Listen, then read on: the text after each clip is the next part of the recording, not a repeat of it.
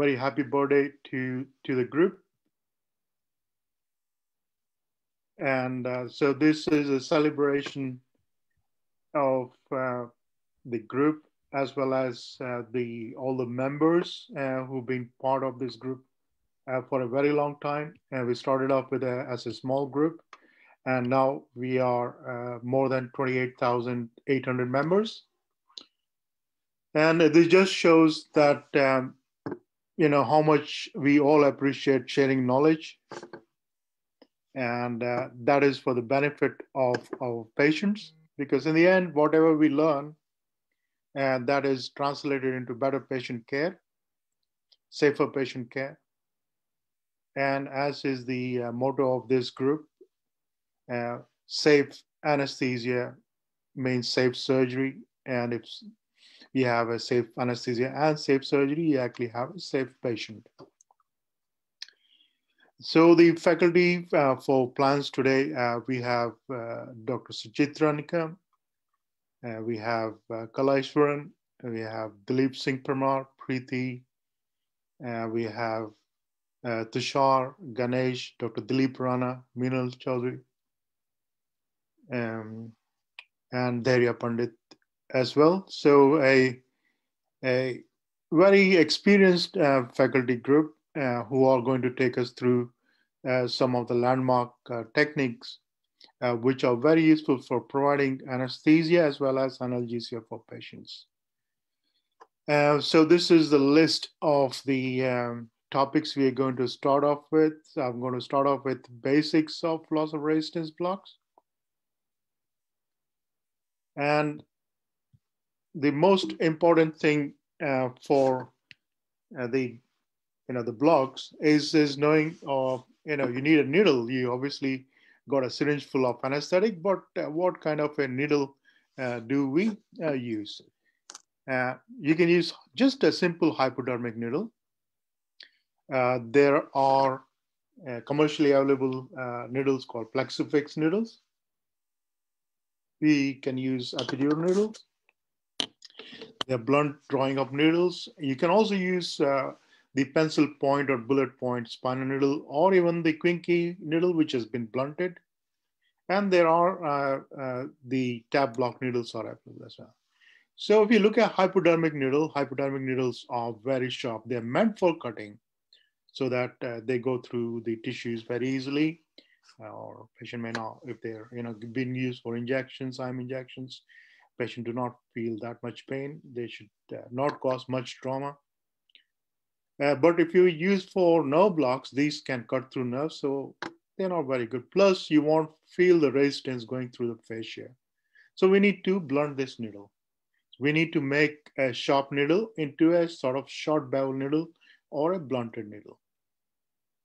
You can do this by taking an ampule, a sterile ampule, and then rubbing it, the sharp tip inside a sterile ampule, or even using a sterile ball, steel ball to blunt it, or even the cap of the needle can be used. So there are different ways of blunting the needle. There are blunt tip needles which are available. These are really, really blunt. They do cause a lot of trauma. You may feel the pop very easily, but they do actually cause a lot of trauma to the tissue. This is a Plexifix needle. The advantage is that it comes with an extension.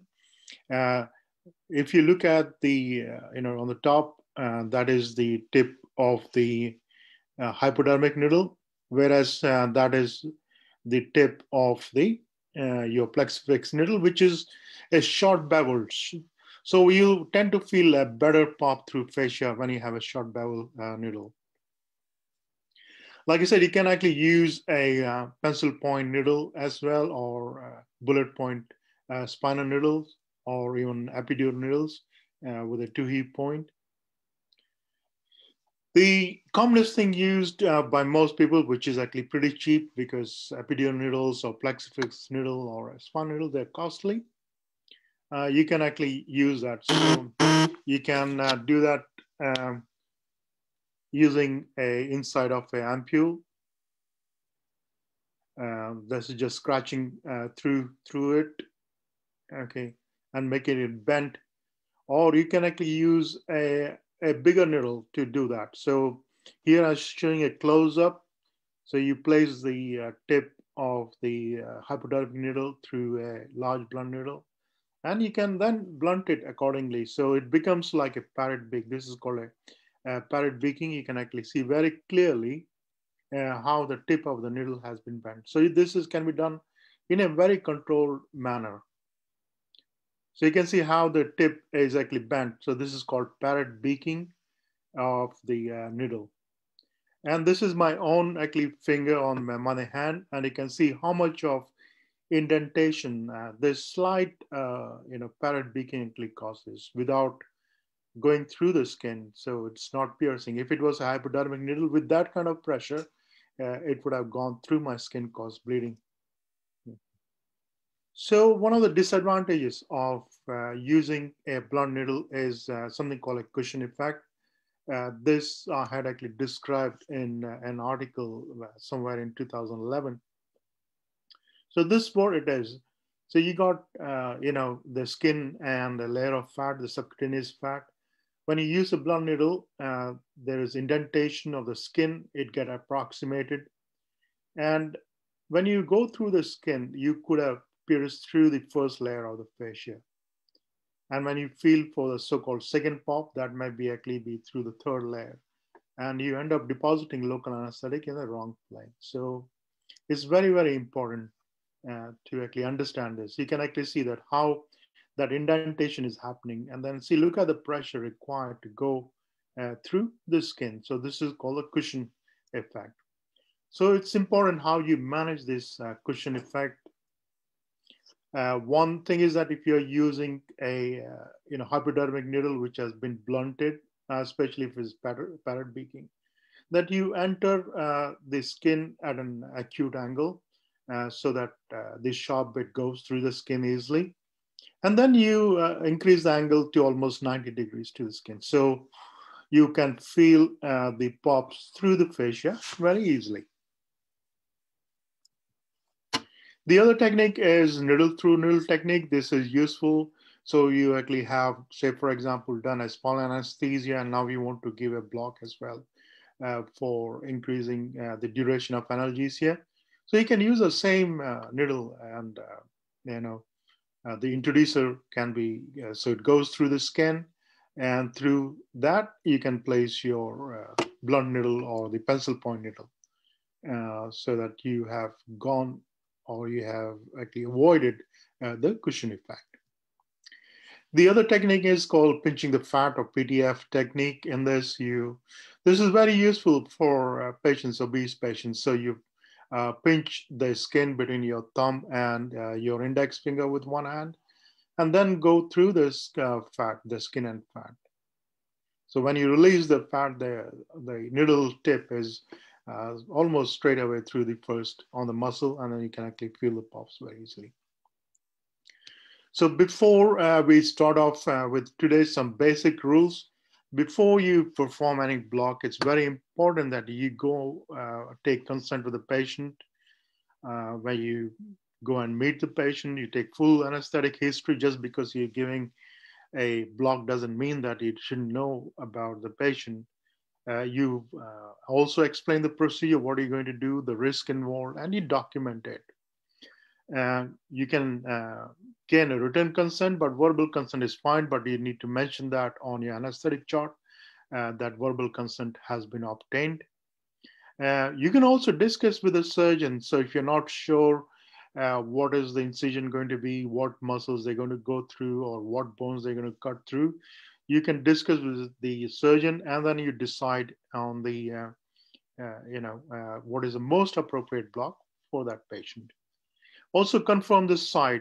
So normally the surgeons will actually place an arrow on the side, but always confirm this at the time of the your consent process, as well as when the patient comes to the theater, confirm which side the patient is having the surgery. So once the patient has agreed and he's in the theater, you will establish minimum standard monitoring. There need to be a fast flowing drip. You should be aware where your research equipment and drugs are. You need to have skill assistant. Obviously, you'll be prepared with equipment and drugs. You again check the correct position and side. Okay, wrong blocks have been done. So this is called the stop before you block moment. Okay. Look for the arrow. Okay, confirm with the patient. And obviously, you will all take aseptic precautions. And don't forget to utilize multimodal analgesia intraoperatively and make sure that appropriate analgesia is prescribed for the post-op period. To perform a proper block or adequate block for a surgery, you need to know your anatomy. So I'm not talking about just the anatomy of the plexus or the nerves, but also the surgical anatomy. And that's why actually I said you need to discuss with the surgeon, know the surgery. Okay, no, you don't have to know in very much details, but at least know what, where is the incision going to be, what muscles is going to cut through, if it is doing orthopedic surgery, what bones they're fixing, and know which nerves supply this area. You need to know your drug. You need to actually calculate your maximum dose for local anesthetic, especially for the facial plain block where these are volume blocks. So you need to use appropriate dose, appropriate concentration, appropriate volume. You need to have intralipid in case of the patient developing local anesthetic systemic toxicity. So know where your intralipid is kept, and know the doses and the protocols. The other important thing is that you need to give time for block to work. This is called the core and mental. It's not care, it's core. I think that's a spelling mistake there. So the core bundles tend to supply the distal most area. So if you're actually giving a proximal block for a distal surgery, you need to actually give at least 30 to 40 minutes for the local anesthetic to soak the nerves. Okay, so give time. For giving a proximal block for proximal surgery, you can actually 10, 15 minutes, the patient is almost ready for you. So if you're giving interscaling for shoulder surgery, amazing. The onset is actually very, very quick. Then other thing is that sparing occurs. It is not a failure of block. It's quite possible there are anatomical variations in patients. Sometimes you might actually miss out this. You didn't discuss with the surgeon, and he's extended the incision beyond, the block area. So what? You can always ask the surgeon to do local infiltration. But if you come to know before the surgery start, you can always, give a rescue block. So for some areas, you can actually do rescue blocks. So never actually think that your block has failed. It's not always the thing. That blocks rarely fail. They may be inadequate, but they actually have not failed. They have been insufficient. Okay. So with this, we will actually start. So we'll go from head to toe. And so we'll start with head and neck. And the first block will be about the scalp block by color, followed by the neck block, the cervical plexus block by Daria. And then we'll, from the head and neck, we'll move to the chest, also upper limb, the chest, the perineum, and then the lower limb. And last one, like I said, head to toe, will cover most of the blocks. Okay. So, like I said, the first one is a scalp block by Kala. Kala is a freelancer anesthetist from Mumbai. She has special interest in teaching difficult airway.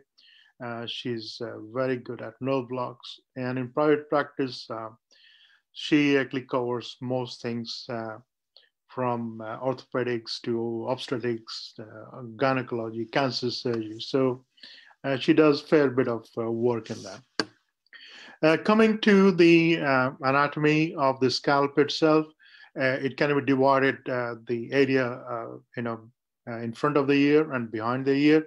In front of the ear, there are two nerves which come from the trigeminal. So you got supratrochlear and supraorbital coming from ophthalmic division. Then you have zygote zygomatico-temporal, which is a branch of the maxillary, aurico-temporal, which is a division of the mandibular. So you can see that it is from all three divisions of the trigeminal it gives. But behind the your ear, we have the greater auricular, lesser occipital, greater occipital, and third occipital nerves. And I'll show you this in diagrammatically. So here you can see in front of the ear, you got the supratrochlear, supraorbital coming from ophthalmic, zygomatico-temporal coming from the maxillary, auriculotemporal coming from the mandibular. Then you got the greater auricular nerve C2, C3, which is part of the cervical plexus. You got the lesser occipital coming from the cervical plexus, whereas greater occipital and third occipital, they arise directly from C2 and C3 nerves. This is back of the head. When you're on the back of the head, be careful with the occipital artery when you're infiltrating, especially for the greater occipital nerve. This is just showing that the front of the the face is mainly by the divisions of the your trigeminal nerve, and you can see the lesser occipital and the greater auricular coming from the cervical plexus. Also important to know is the dangerous area of the scalp, and this is actually the loose areolar tissue, which is lying in the area where the blood vessels and connective tissues are. So if you develop a bleeding there, a clot there, which get infected, it can actually, spread in this area very, very easily. And you need to also remember where the nerves are, where the blood vessels are. So that is, again, important to know where you're going to inject your local anesthetic. So Kala, are you actually ready for your video? Kala?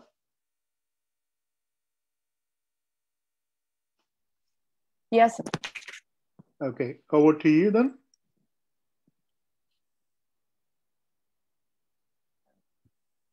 I'm actually filling for the supraorbital notch and marking for supratrochlear and supraorbital. Both lie very close to each other on the medial side of your eyebrow. This is the zygomatico-temporal. This is auriculotemporal in front of the ear, around 1 to 1.5 centimeters above, near the tragus. Now for coming to the occipital nerves, you draw a line from the mastoid process to the occipital protuberance, divide the line into 3 parts. The junction between the, and also you have to go for the greater auricular, that is at the superficial cervical plexus level. Okay, so now with the landmarks, the needle point, needle of insertion marked, now I'll go for the supratrochlear and the supraorbital at 1 injection. You can cover both the nerves. I'm using 3 ml of a mixture of 0.75% ropivacaine and 2% adrenaline xylocaine. You can see just 2 to 3 ml of the LA mixture solution at each level. This is a zygomatico-temporal. Coming to the auriculotemporal nerve, just in front of your ear pinna, 1 to 1.5 centimeters medially. Again, 2 to 3 ml of the LA mixture. I'm feeling for the mastoid and the occipital protuberance. There's a line drawn, and it's divided into 3 parts. The medial 1/3 and the lateral 2/3 junction is for the greater occipital. Here you can palpate the greater occipital artery and inject medially to it.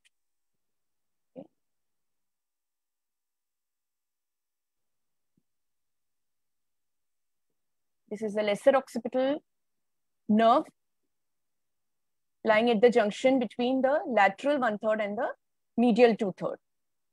And the great auricular nerve is covered in the superficial cervical plexus block at the level of the neck, that is the posterior border of the sternocleidomastoid at its midpoint, and the infiltration more towards your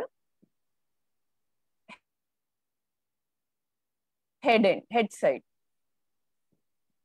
For scalp block, you have to remember 6 injections and 7 nerves. Okay. This will cover the entire ipsilateral side. When you have crossover fibers, this is a basal cell carcinoma excision and a flap to be raised. So there are the crossover fibers from the opposite side. So I'll give the contralateral side, supratrochlear, and the supraorbital nerve block also.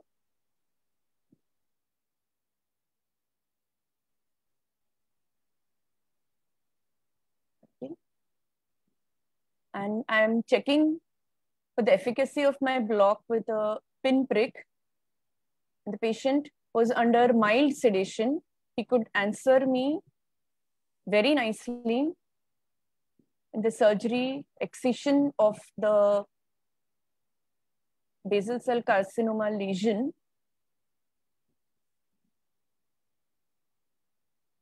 done very nicely under sedation and scalp block. This is the flap that was raised.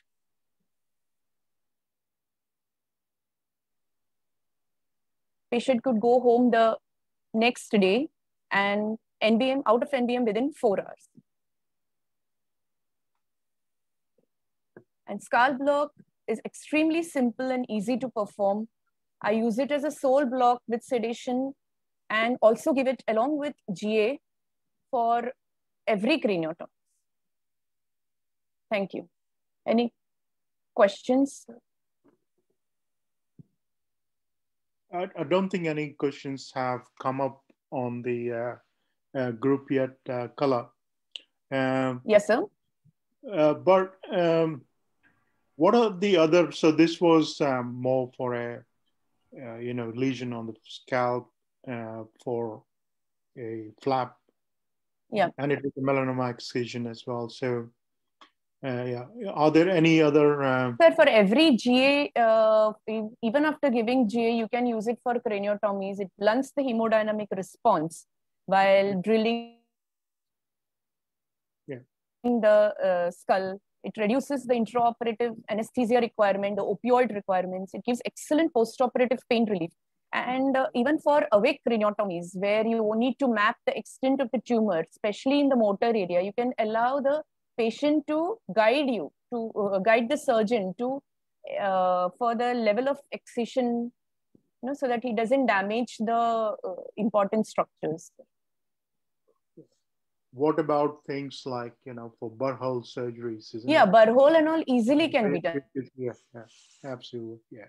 Answer, I think there is actually a whole spectrum of awake neurosurgeries, isn't it? Yes, sir. Epilepsy surgery. And if the patient's GC is poor, I mean, you need to intubate. You have to take care because they are going to be under the drapes.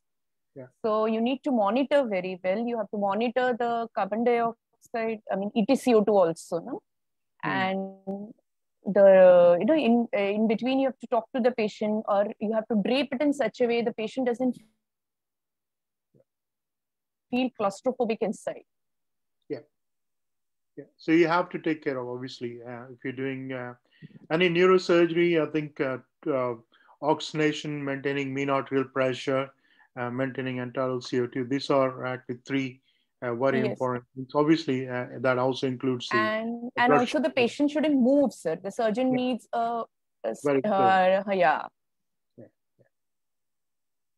Okay, so from this we will move on to the head and scalp. We move on to the neck. I have a question. Yes, Minal, yeah. Yeah. Ma'am, could you please tell how do you palpate for the supratrochlear and the supraorbital ridge? Like, I just wanted to know where. Yeah, you have to go along the supraorbital ridge and towards the medial side of your eyebrow, you'll get a notch through which the supraorbital nerve comes out. No? Yes. So that is the point for your supraorbital nerve. So at that instant, you inject for your supraorbital nerve, and medially, your same injection can be continued for your supratrochlear. So around a 1 to 1.5 centimeters radius, you raise a wheel which will cover both. And ma'am, you're going how deep? Like, is it like? There is one question from the audience. Yeah. How deep do you? How deep means you hit the bone? Deep? 2 millimeters. Okay. There is one question from the audience. What are the landmarks? Hello. Yeah, can you hear me? Ella. Hello. Can you hear me? Yeah, go on, Sujitra. Yeah, there is one question from the audience. What are the landmarks for greater and lesser occipital nerve to block? Yeah, the greater and lesser occipital nerve, you have to feel for the occipital protuberance first. Stay in the patient's head on one side, feel for the occipital protuberance and the mastoid process. Draw a straight line, divide it into 3 parts. Okay. So the junction between the medial, means from the occipital protuberance, 1/3 and 2/3 towards the ear pinna, that is your greater occipital nerve. And the junction of 1/3 and 2/3 from the ear pinna, that is your lesser occipital. Okay. And also you can feel, palpate the greater occipital artery. Medial to the greater occipital artery is your greater occipital nerve. Greater occipital artery may not be palpable. You not be palpable, yes, but you have to aspirate always. Yeah. You have to aspirate. You divide it into 3 parts, and the junctions between the 1/3, 2/3, 2/3, 1/3. Okay. Yeah, I think that covers that very well, Kala. I think. Yes, sir. Yeah, very well, I think, explained. And so moving on to cervical plexus anatomy and blocks. This will be by Daria Pandit. Daria is a freelancing anesthetist in Surat in Gujarat. And his area of interest is regional anesthesia. He does PNS and ultrasound guided blocks. And he loves doing high-risk cases under regional anesthesia technique. So if you look at the the cervical plexus is called the plexus of the loops. So C1, C2 actually is one loop, C2, C3 second loop, C3, C4 third loop. And from this arises the superficial nerve, lesser occipital nerve from C2, greater auricular, which Kala just mentioned, from C2, C3. And then you have the anterior cutaneous nerve, which is the C2, C3. And supraclavicular nerves, which is the C3, C4. Supraclavicular nerves supplies the nape of the shoulder. So it's important for shoulder surgery. And it also supplies the clavicle. So for the clavicular surgery, this is important. So you have 2 ascending branches, lesser occipital, greater auricular, the ascending. One's transverse branches, which is anterior cutaneous nerve. And the descending branch are the supraclavicular nerves. Sorry. The deeper branches basically are the muscular branches, and they do actually communicate with the hypoglossal nerve and with the your accessory spinal nerve. And these supply the strap muscles and the sternocleidomastoid, the trapezius, the levator scapulae, scalenus medius. And also there is also communication with the phrenic nerve. So C3, C4, C5 forms a phrenic nerve, so which you have to be careful with that. So when we talk about superficial plexus block, we are basically blocking the superficial branches, that is the ascending branches, which are, like I said, the lesser occipital and the greater auricular, and the transverse cervical branches or the anterior cutaneous branches. And then you also block these supraclavicular nerve, which are the descending branches. Now these, all these 3 nerves meet at a point which is at the midpoint of the posterior border of sternocleidomastoid. And this is called the nerve point of the neck. This is just another diagram showing the various communications and the deeper branches which supply the muscles. You have to also see that these nerves are lying in a compartment which is highly vascular, and you have to be very careful about injection into artery, especially the vertebral artery lies very close by when you're going closer to the transverse process of the cervical vertebrae. So the the landmark for superficial and intermediate plexus block is the midpoint of the posterior sternocleidomastoid. And this is the nerve point, like I've said. And the superficial cervical plexus is easy to remember that you actually have branches going up. So the ascending branches descend, we have descending branches, and we got the anterior branches. And local anesthetic inferior posterior border form that.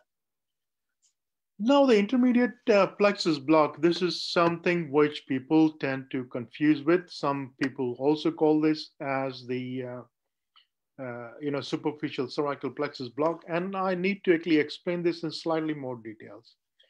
Now here is the diagram of the your superficial branches, and you can actually see at the midpoint of the posterior border sternocleidomastoid, you can see the ascending branches and the transverse branches or the anterocutaneous branches, which have already pierced the investing layer of the deep cervical fascia. But the intermediate, the supraclavicular nerves, they are still lying below the investing fascia. They only come out much lower down. So if you do not actually go, all along the posterior border, you may actually miss out on the supraclavicular branches. So when you actually pierce the investing fascia of the neck, so that is the supraclavicular space, for example, and you can actually see the investing fascia of the deep neck and the supraclavicular nerves coming through it and piercing the fascia above the clavicle. So for the intermediate plexus block, you need to pierce the investing fascia, which actually invests all over the neck. You need to pierce that fascia to do the investing. So superficial block is actually outside the investing fascia of the neck. The intermediate plexus block, once you pierce the investing fascia of the neck, that is the intermediate plexus block. And when you actually go near the transverse process, inject the local anesthetic near the root, that is the deep cervical plexus block. Daria, are you there? Yeah, I'm here, sir. Okay, so I'm going to actually go through your video. You can actually start explaining that. Yeah. Okay. Here, as you can see, posterior border of the sternocleidomastoid and the midpoint between the clavicular head and the mastoid head, I have identified it. And here just I am entering into the skin. As I enter it, yeah, please, sir. Yeah. As I enter the skin, just beneath the skin, I am infiltrating here to give my superficial plexus block. Here for superficial plexus, I am giving a 2 to 2 ml in each direction. As you can see, I have given now I am giving a caudally 2 ml from the same point of entry. And again, for the 2 ml in the cranially. Now, as you can see, for the intermediate plexus block, I am just entering, piercing the investing fascia. And you can see the pop-up fill, and I just enter in the intermediate cervical plexus space. I am just injecting the drug of 6 ml there. The same way, here my surgery is for the hemithyroidectomy. And for that purpose, I have given a 6 ml superficial cervical plexus as well as 6 ml of 0.25% bupivacaine in the intermediate cervical plexus block. Here, I have given this block for the purpose of the analgesia, post-op analgesia and perioperative. Patient is already intubated. So in that way, we can control we can give the superficial cervical plexus, intermediate cervical plexus block. Deep cervical plexus is not used nowadays much because intermediate cervical plexus, the drugs is by itself sprayed there. And so we can, with both the two blocks, we can utilize. If there's total thyroidectomy, I will give a bilateral block. Yeah. Coming to the block, you did actually give the intermediate like I already explained. It's just at the midpoint. So the whole idea of the block is that you need to be at the posterior border of sternocleidomastoid and at the midpoint. That is the nerve point for cervical plexus. I think you explained very well that this can be used for a lot of surgeries on the neck. You need to be very careful with bilateral blocks. Yes, absolutely, sir. Yeah, I've actually explained that you actually have communication with the phrenic nerve, C3, C4, C5. You don't want to be blocking that. The superficial blocks, bilateral, are pretty safe. But once you actually go bilateral intermediate plexus block, then there are chances of blocking the phrenic nerve. Yeah, it can spread. This can spread to the the spreading nerve and cause the block. So if you have to give bilateral block, either give bilateral superficial. But if, for example, you actually have a deeper surgery on one side and other side is just minor, in that case, you can actually give intermediate block on one side and other side you can give superficial. So, yeah. Deep blocks, both sides are basically no. So with this two blocks, the scalp and the cervical, we actually finished the session for head and neck. The faculty, anybody wants to add anything to the comments or any questions or any clarifications? There is actually a question from Tushara Vincent. He said, carotid endarterectomy be done under intermediate plexus block? 100%. Yes, it can be. Well, there are people doing the block. Yeah. Sorry? Can I ask one question? Yeah. Dr. Daria, can we do clavicle surgery under superficial and intermediate cervical? That is one of the commonly asked questions. Can you do clavicle surgery on? Yes, madam. I am doing a clavicle surgery with a superficial cervical plexus block, but I like to add an interscalene block sometime. If my clavicle fracture head is a later 1/3, then the same way superficial cervical blocks, you have to go according to what's the incision site. If my shoulder surgery, clavicle surgery is there, then my more concentration is that I am injecting drug more caudally. Same way, if the cervical lymph node is there, and then my more concern is that I will go just perpendicular and more cranially, as Kala madam told, for the craniotomy or something like that, I have to give a superficial cervical more cranially. So in that way, for the sole purpose of this block, thyroid surgery, parathyroidectomy, one-sided is there. I just want for the clavicle. Clavicle, clavicle I done with a added brachial plexus block, depending on the site of the clavicle fracture. Okay, so let me actually add to that. Clavicular fracture, I was explaining during the anatomy, the clavicle is supplied by the supraclavicular nerves, right? So that is actually mainly the body of the clavicle. But if you are actually going to go to the sternoclavicular junction or the acromioclavicular junction, then you need to actually add intermediate cervical, interscalene block. Yeah. So you don't actually have to go up, you don't actually have to do the complete superficial cervical plexus block. You need to actually do intermediate cervical plexus. Like I have explained, if you actually are outside the investing fascia of the neck, you are not going to block the supraclavicular nerves. No. You need to infiltrate the supraclavicular nerve at the nerve point at the midpoint of the sternocleidomastoid is still lying below the investing fascia. They come out above the clavicle, to lie outside the investing fascia. So if you want to actually give a good block, then do an intermediate plexus block for the clavicle. And yes, if the plating is going to go on to the, towards the acromioclavicular joint, then interscalene block actually adds to that. So you can do the whole surgery on the clavicle. Any other questions?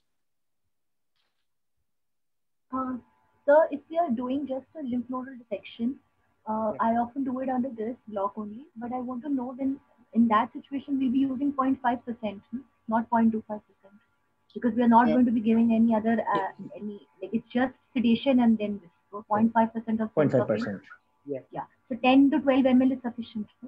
Yes, absolutely. You don't need a huge volume for blocking. See, the advantage of using 0.5% is the onset.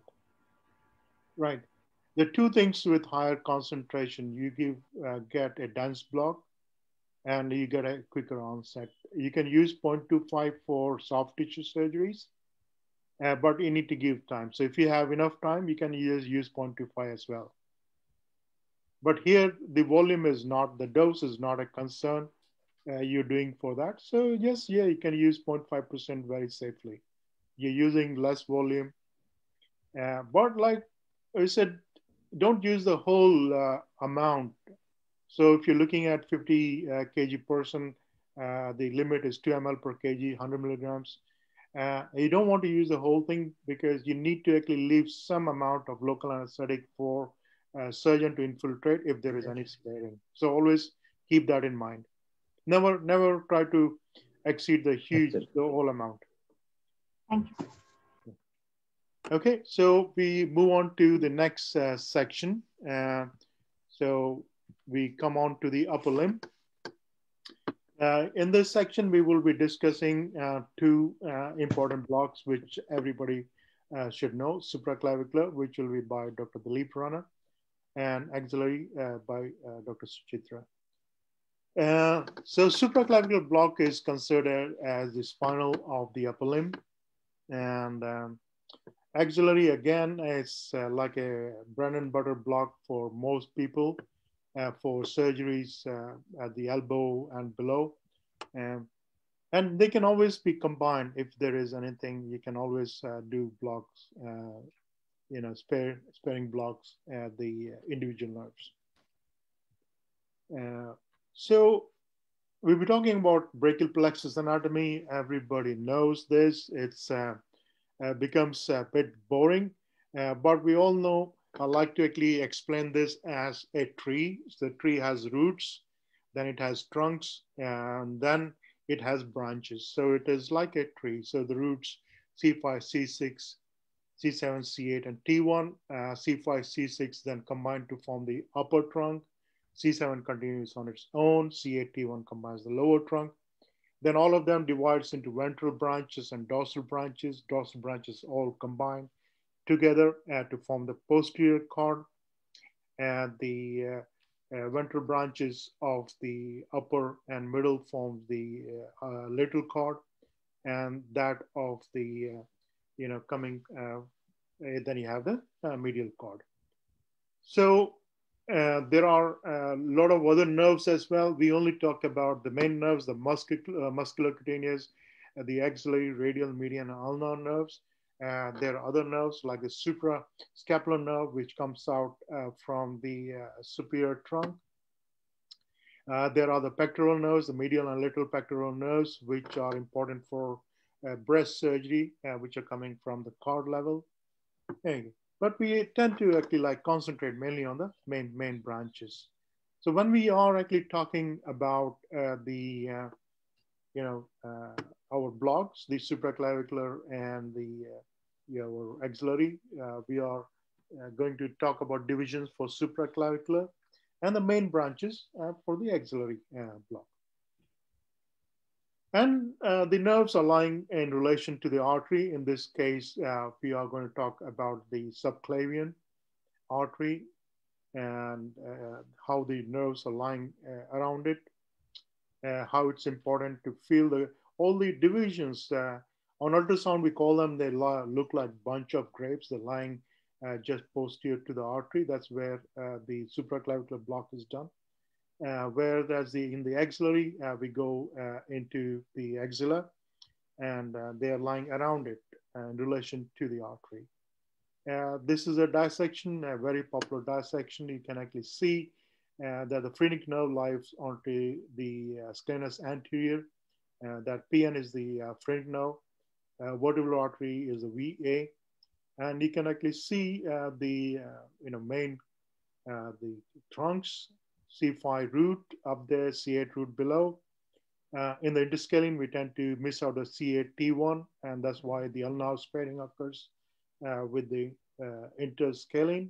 Whereas when you block the divisions near the clavicle, sorry, the first strip, that is supraclavicular, it gives a very, very dense block. So supraclavicular block will be discussed by Dr. Dilip Rana, and Dr. Dilip Rana will be explaining as the classical approach, wherein we go at the midpoint of the clavicle, just above it. There is another technique which is also very much talked about. It's called the plumb bob technique, where you come in absolutely perpendicular and hit the the plexus or the rib, and just walk off it to that. So, but I think it's very, very important to understand the classical approach which Dr. Dilip Rana will be discussing. So Dr. Dilip is a freelancer from Mumbai. He's not only a well-established anesthesiologist, but he's also got a law degree. Though he doesn't practice law, but he's also got a law degree as well. He's got special interest in anesthesia for general surgery, for ENT, orthopedics, obstetrics, and he loves regional anesthesia. And like I said, his interest is also in law as well, even though he does not practice. Dr. Dilip, are you there? Yes, very much. Okay, so I'm going to go over to your video. Please. You can keep telling us what you're doing. Patient 36-year-old on anticonvulsant for implant removal, and the surgeon thought of block. Patient was taken up in the OT. Regular monitoring was done, IV established, and the site was prepared. Though this block requires interscalene, but I usually do it with the supraclavicular for some time. I will be adding a interscalene block as a supplement to it also. Here I take equal amount of distilled water, xylocaine with adrenaline, and sensorcaine 0.5%. And usually 3 times, that is sufficient for most of the blocks. The direction, patient with the head turn on the opposite side, try to palpate the subclavian artery. That's the landmark best. Subclavian artery confirmation will be by disappearance of the brachial plexus. When you press the artery, the pulse oximetry waveform disappears on the monitor, or you ask an assistant to check the pulse on the same side. If he declares that pulse is missing, I'm sure of the brachial artery, subclavian artery. The needle I take usually is 24 gauge hypodermic. Direction downward, backward, ipsilateral toe or ipsilateral nipple I start with. Then every injection that I inject from subcut to the first strip, I deviate with 10 degrees laterally towards axilla.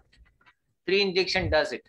This is the way I try to avoid most of the complications, keeping away from the phrenic, keeping away from the pleura, and that's it.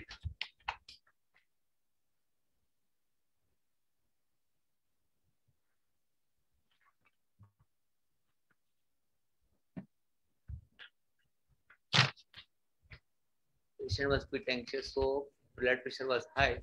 But later on, after the block is settled down,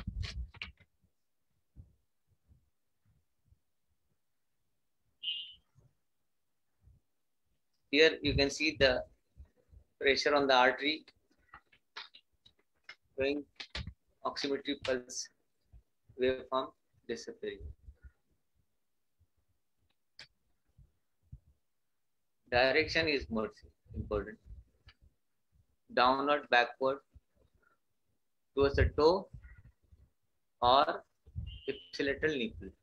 Sometimes I get arterial puncture, but then I proceed and rest my needle on the rib, inject there, so that artery pushes up. I come out and then direct the needle laterally. Once you have fixed the artery, you have nothing to worry. Laterally, there is nothing else now. You are safe.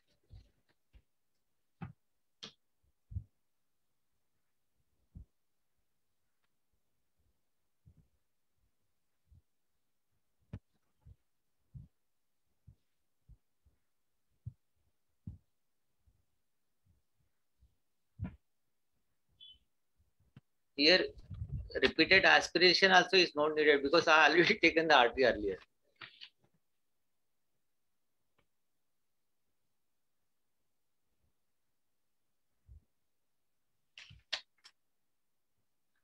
Thereafter, I try to limit the spread of local anesthetics to unwanted spaces by pressing the palpating fingers.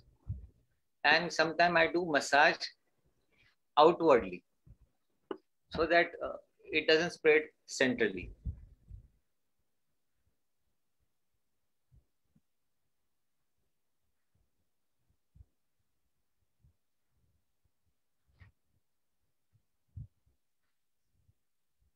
This is the second filling of the local anesthetics. Equal volume of xylocaine with adrenaline, sensorcaine, and disorder.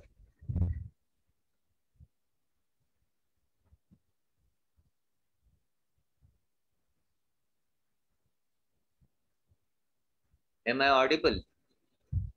Yep.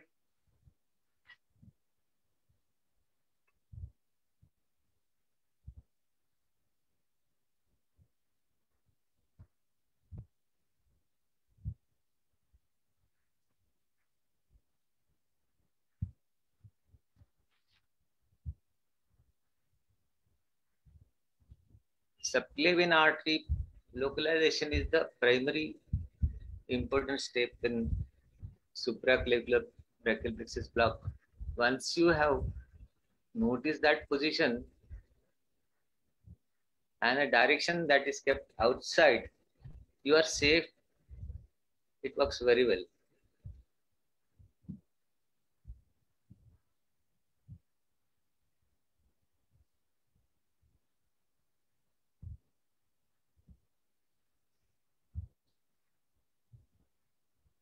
Before nerve stimulator, I was for years together, I was doing the same thing under landmark based. All my years I have been practicing this block. Recently, only 2 years I started with PNS. Then I'll be supplementing it with the interscalene. Same point, brachial plexus artery, an inch above. Direction downward, backward, bit lateral, but superficial.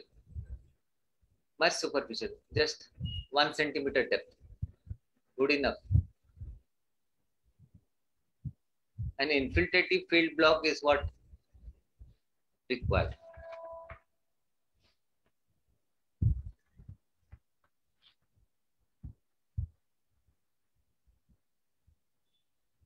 See this massaging so that the spread doesn't go centrally. I take it downwards, outwards.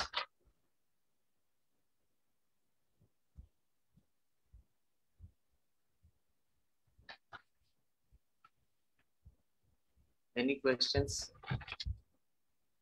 The patient was not much sedated. He was awake. And surgery and lasted for 1.5 hours because one screw was missing in direct visualization. I visited the patient post-op 24 hours afterwards and he had nil complaints.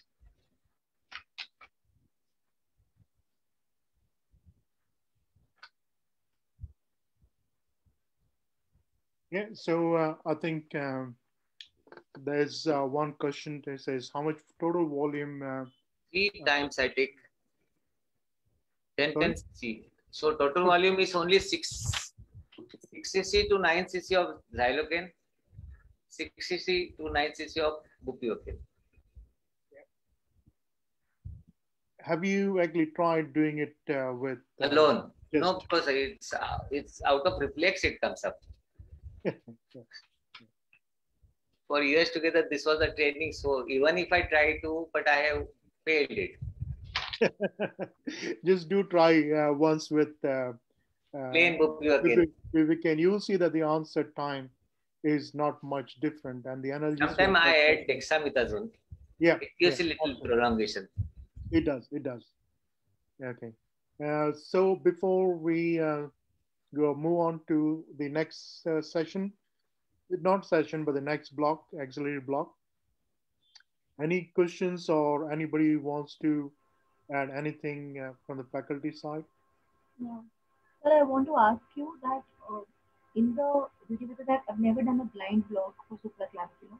So in the video, if you were going the direction which you were taking for skier and caudal, but you were going really deep, like 2 to 3 centimeters, like the entire needle was going inside.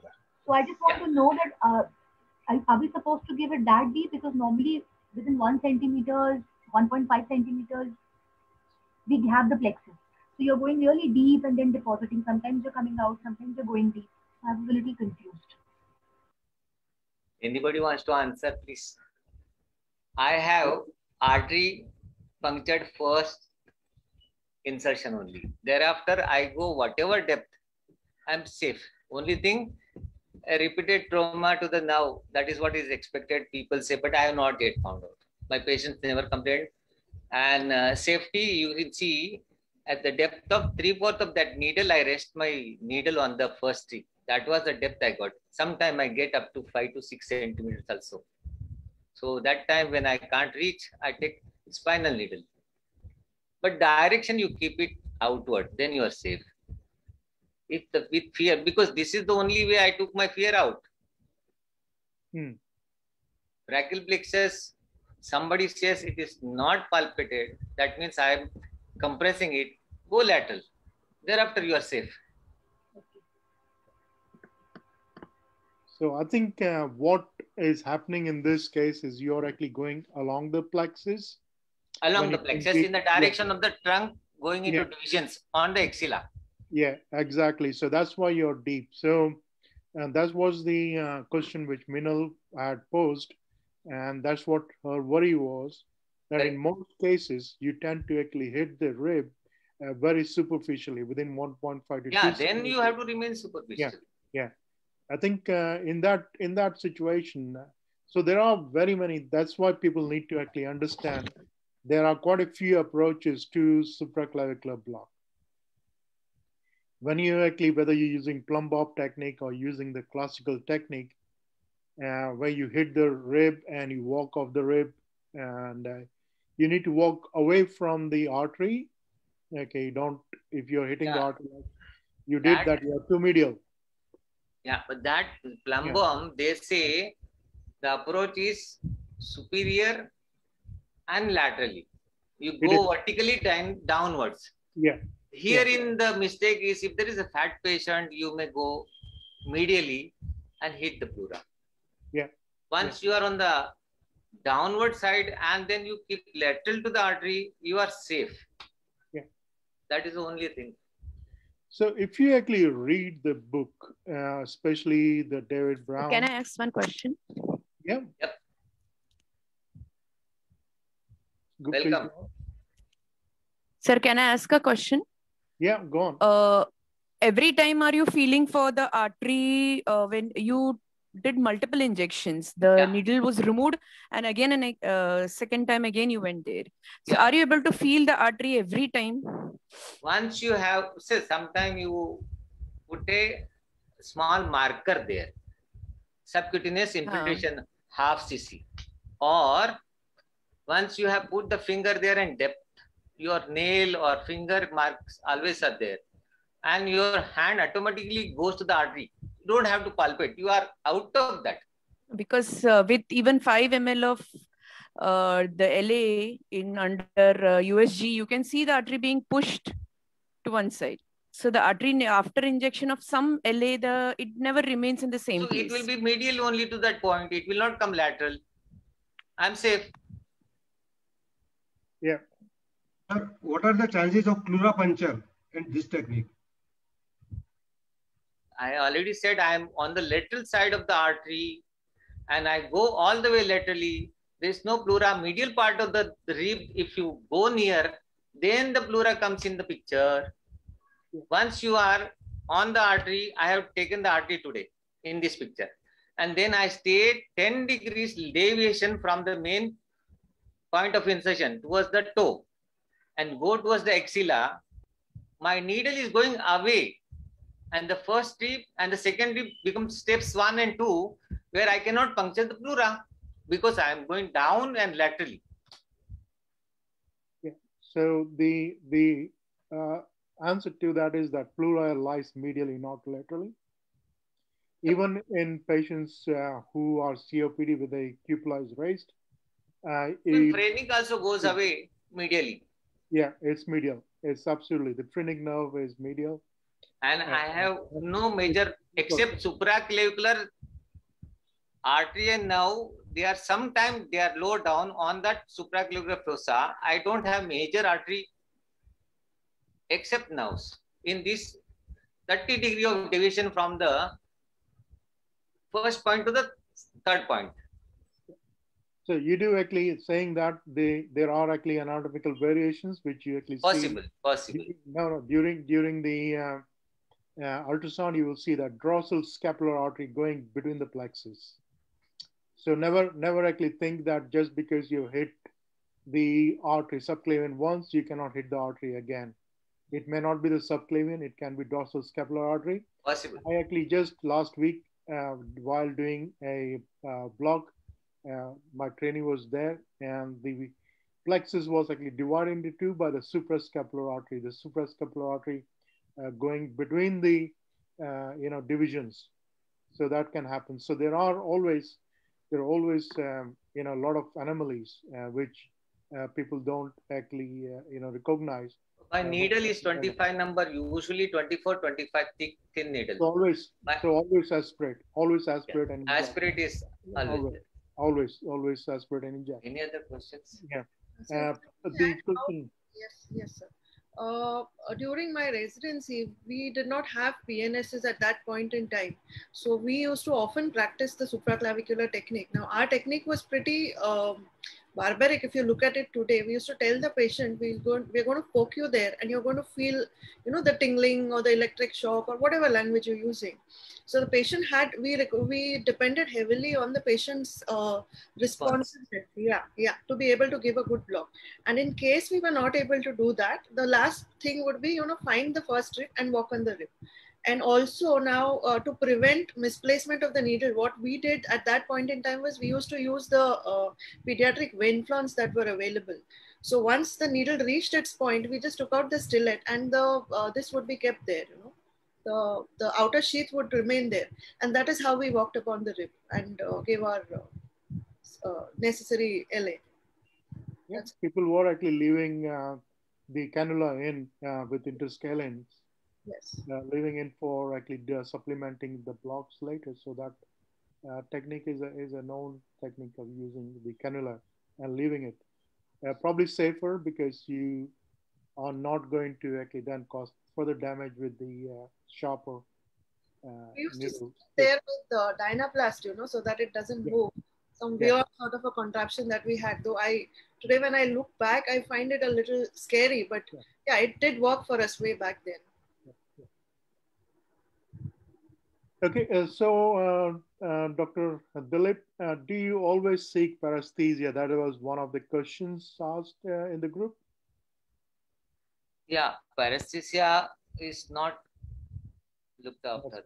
Usually I have landmark based subclavian artery and 3 injection. First injection on the first strip itself gives enough anesthesia to the 3 trunks which are trying to pass by that first strip. So maybe I may not be getting the paresthesia. Yeah. Can I ask one question? Yeah. Can I ask one question? Welcome. What is the failure rate which you come across with this technique? In private practice, failure rate is not accepted, sir. It has to work. That is the reason infiltrative field block that I go. infiltrative field block in the region where I expect the tanks to be there, minimum failure rate, I can say. Yeah.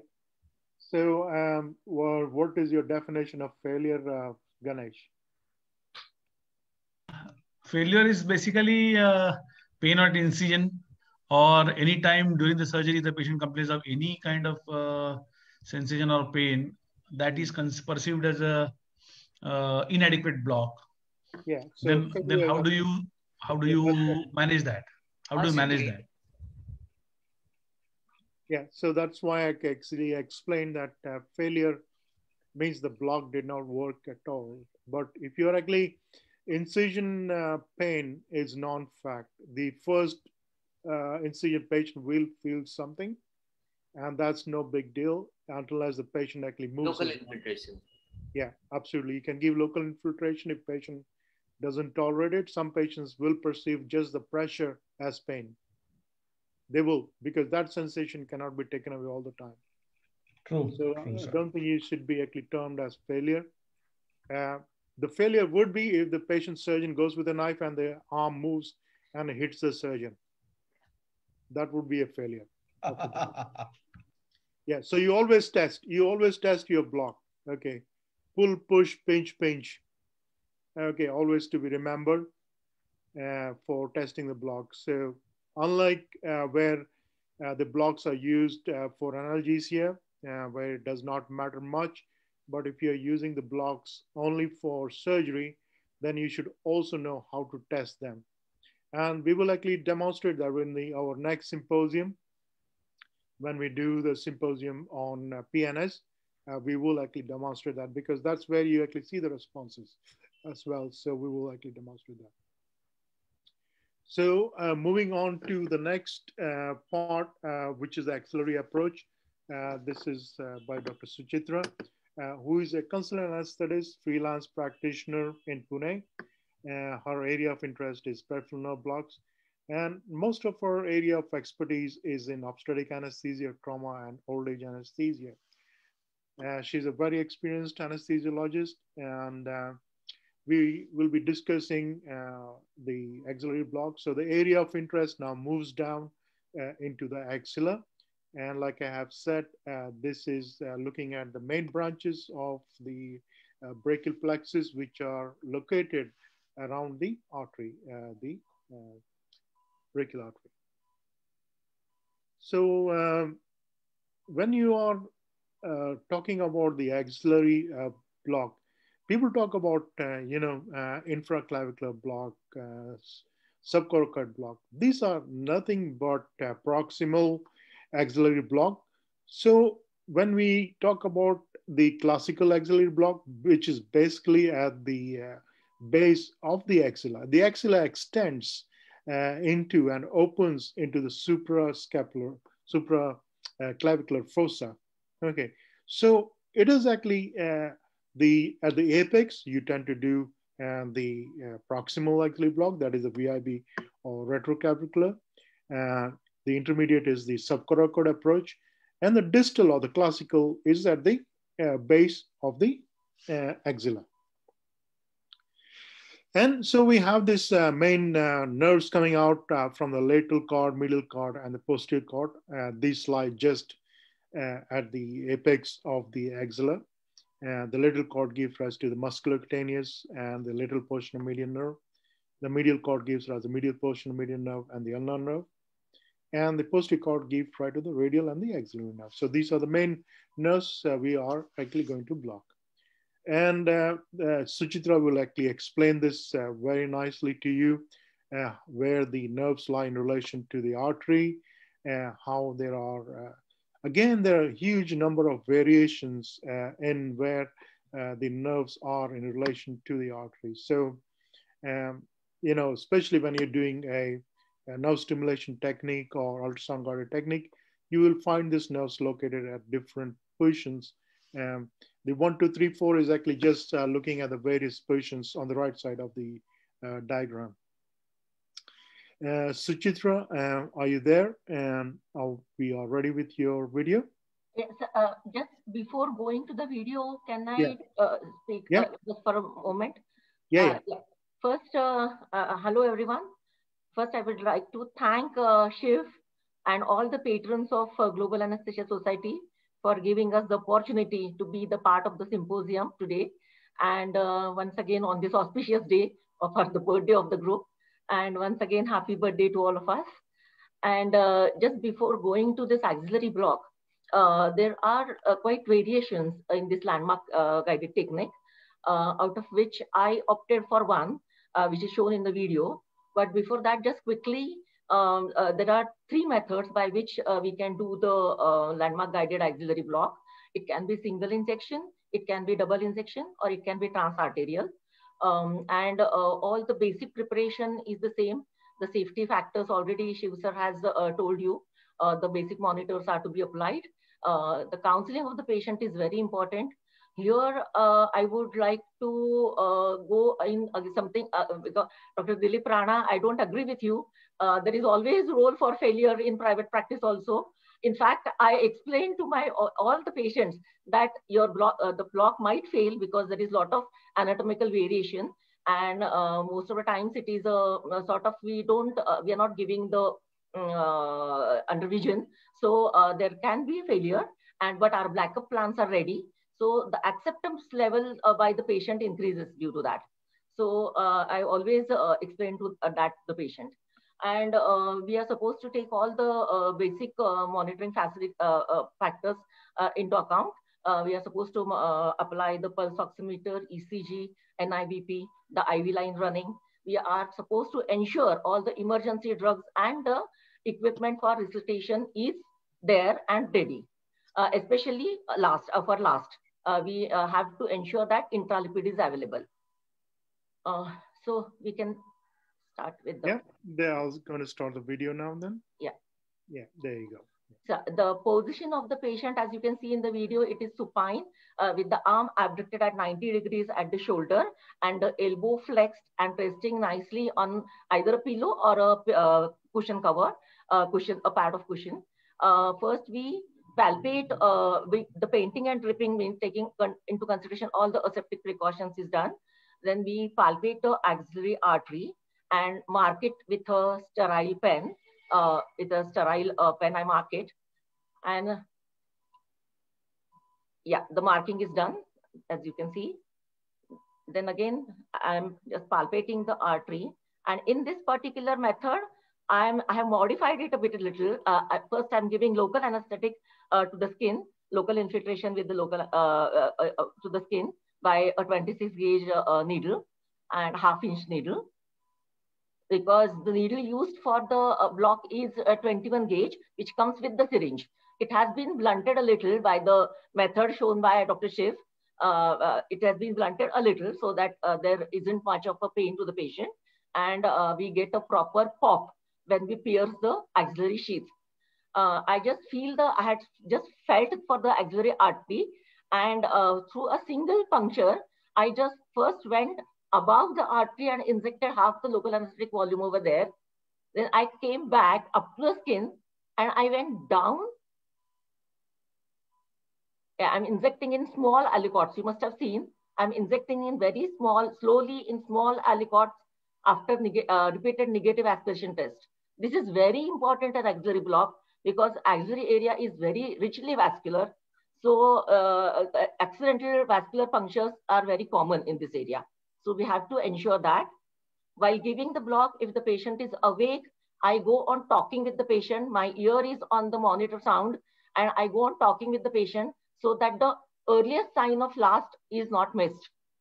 Because patient immediately start saying something giddiness or some complaints.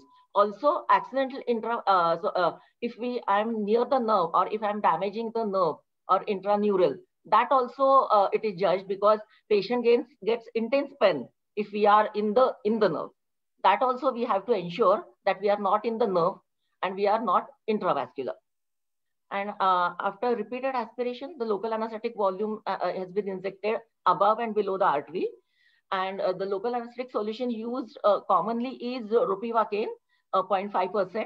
I take 30 cc of ropivacaine and add 10 ml of normal saline to it. And in this particular surgery, it was a fracture lower end radius. It was a Kapanji procedure, that is percutaneous K-wire fixation of the fracture. So not much of a skin analgesia was needed. But so in short, we have to be a little, of course, I can understand that the spread inside is not in our hands, the spread of the local anesthetic solution. It can go anywhere once we inject.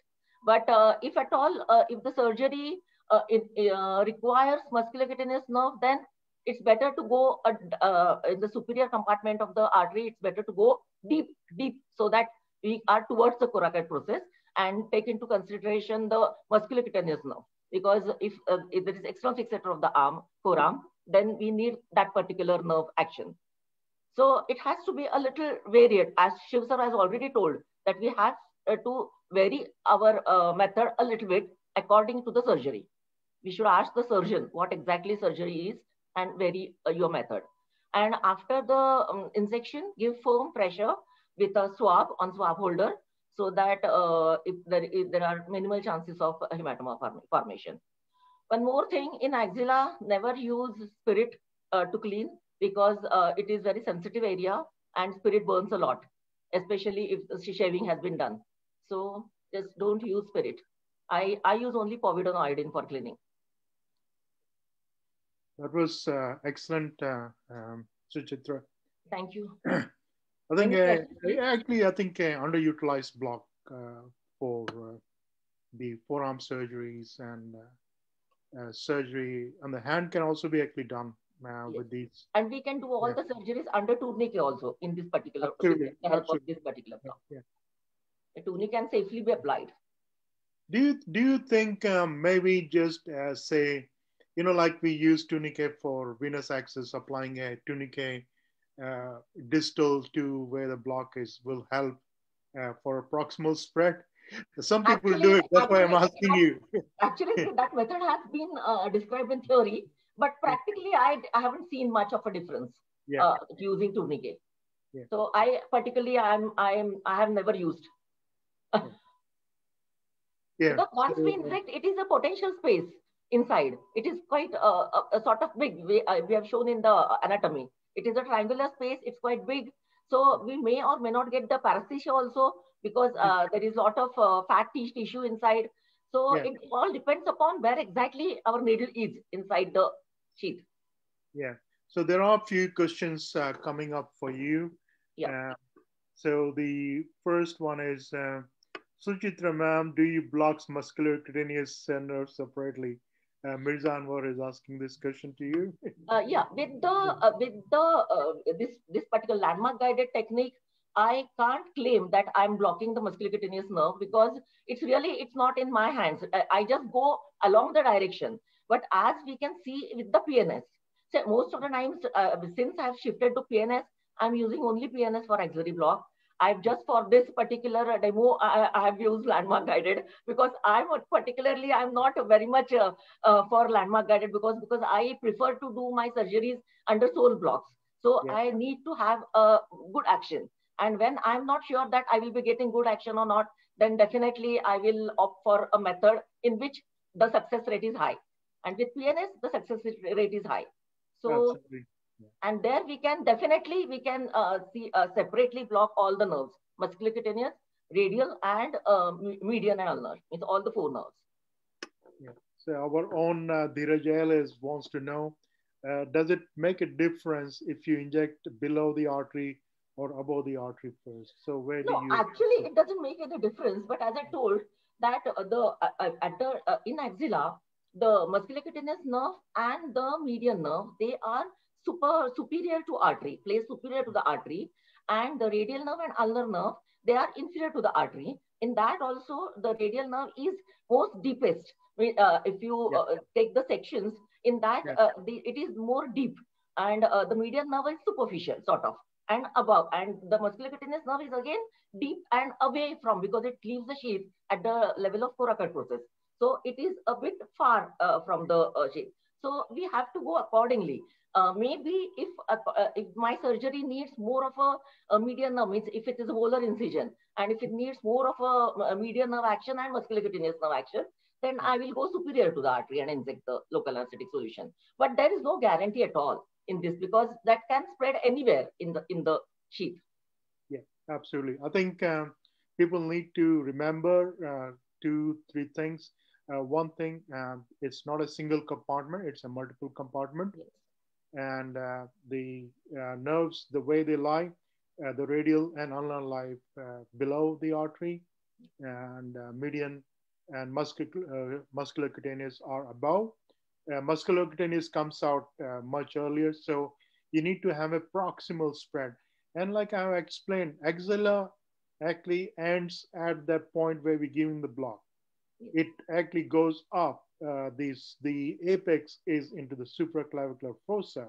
Right. And local anesthetic, when it spreads proximally, will try to catch the musculocutaneous as well. With the blind technique or the landmark technique, blind is actually a wrong term to use. Landmark technique, we cannot be 100% sure that it will block the musculocutaneous or not, but giving adequate volume. And that brings to the next question from one of our viewers. It's how much total volume of LA should be used for axillary block? So, Ashif, please excuse me for a second. Yeah. Someone is on the door. I'll just see. Yeah.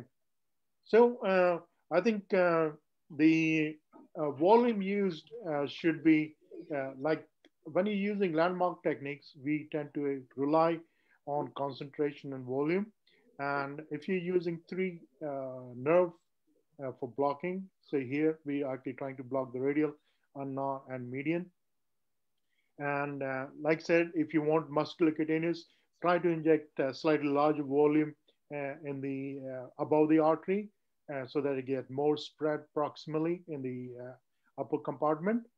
So maybe use 12 to 15 mLs. And on other nerves, you can actually use anywhere from 5 to 10 mLs on each nerve.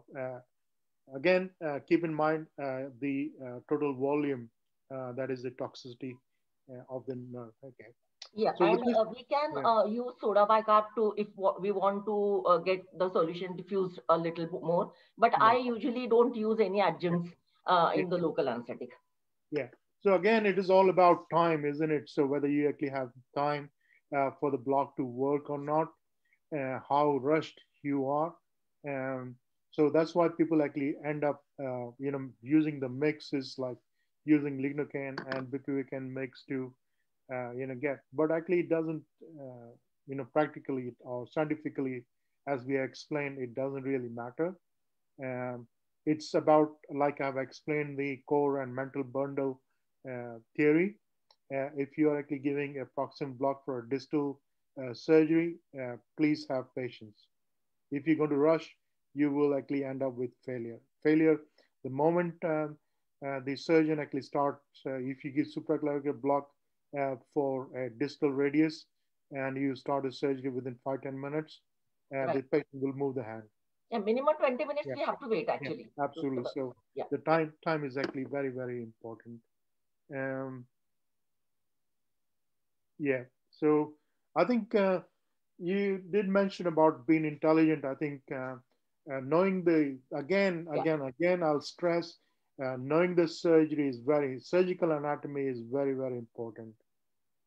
Knowing, speaking to the surgeon, that where is he doing the surgery, which part of the nerves are involved, those things are very, very important. And this comes with experience. Just because it's not like a spinal anesthesia, where that is called a shotgun approach kind of thing, where you blocked everything, both limbs are blocked, it doesn't matter what surgery is. With individual nerve blocks, you have to be very intelligent. You should know which nerve supplies which area, which bone, which muscle, which dermatome. So knowing the dermatomes, knowing the osteotome, knowing the myotomes is equally important for these. So next session, we from the upper limb, we move on to the chest wall. This session will be by Kala, Dhairya, and myself. Kala will be talking about the parietal block, Dhairya about erectospinal block, and myself on serratus anterior plane block. So we will start off with paravertebral versus erectospinal block because these actually have similar kind of anatomy. As most of you would have read, the paravertebral space is actually anterior to the transverse process behind the pleura. And this is where you have the nerve coming out, the main roots coming out. And the dorsal ramus is given, the ventral ramus carries on in the sub-endothoracic compartment. Whereas the erectospinal block is actually given more posteriorly, just at the transverse process level. The landmarks are similar, as we will explain in a minute. And the nerve exists through, there is a costotransverse foramen through which the nerve exists. And it is said that it is through this foramen that local anesthetic, which is deposited here in the rectus spinae, diffuses to the paravertebral space. So it takes longer to actually effect. Now the erectospinal block is from same as we can give at various levels. These are the muscles which you go through. So you got the trapezius, and under the trapezius, between the 7th cervical and the 1st thoracic or the 2nd thoracic, it is the rhomboid minor. And then from 2nd to 5th thoracic, you have rhomboid major. And there is actually a space between 5th and 6th thoracic vertebrae where the erectospine is lying just under the trapezius muscle. And then comes the below the 7th thoracic, there is latissimus dorsi. Okay, this I'll explain in a very simple diagram. So if you look at this one, so between the T2 to T5, between the erectospine and the trapezius, you have rhomboidus major muscle. So when you give a block at T2, this is used for, say, chronic shoulder pain, upper thoracic pain, part of the breast surgery, where you're going to do a bilateral axillary dissection. Then at T5 is used for rib fracture, open thoracotomy, Watt's lobectomy. It can be used as a rescue after thoracic epidural failures for cardiac thoracic surgery. It also can be used for chronic post-herpetic neuralgia, chronic post-thoracotomy pain syndromes. This is actually from where it has come from. The first time erectospinae was used was for a chronic post-thoracotomy pain. So between T6 and the T7, there is no muscle between the erectospinal trapezius. So that's the bare area. So you just need to go through a single muscle. And between T7 and the T12, you have latissimus dorsi. And at T8 level is actually an important landmark. And this is where you would actually give blocks for nephrectomy, hysterectomy, ventral hernias, laparotomies, rooftop incision. Okay. And between T11 and L2, there then the serratus posterior inferior actually comes in between the latissimus dorsi. Well, there are 4 muscles actually. Well, really not, 3 muscles. Trapezius is actually gone here. So instead of trapezius, you have latissimus dorsi and the serratus posterior inferior before the erectospinae muscle, just posterior to this. You can use the erectospinal block at the lumbar level as well for chronic myofascial pain syndrome, facet joint pain, and vertebral surgeries as well. So erectospinal block can be considered as a poor man's paravertebral block. It's a safer block. It's a fascial plane block.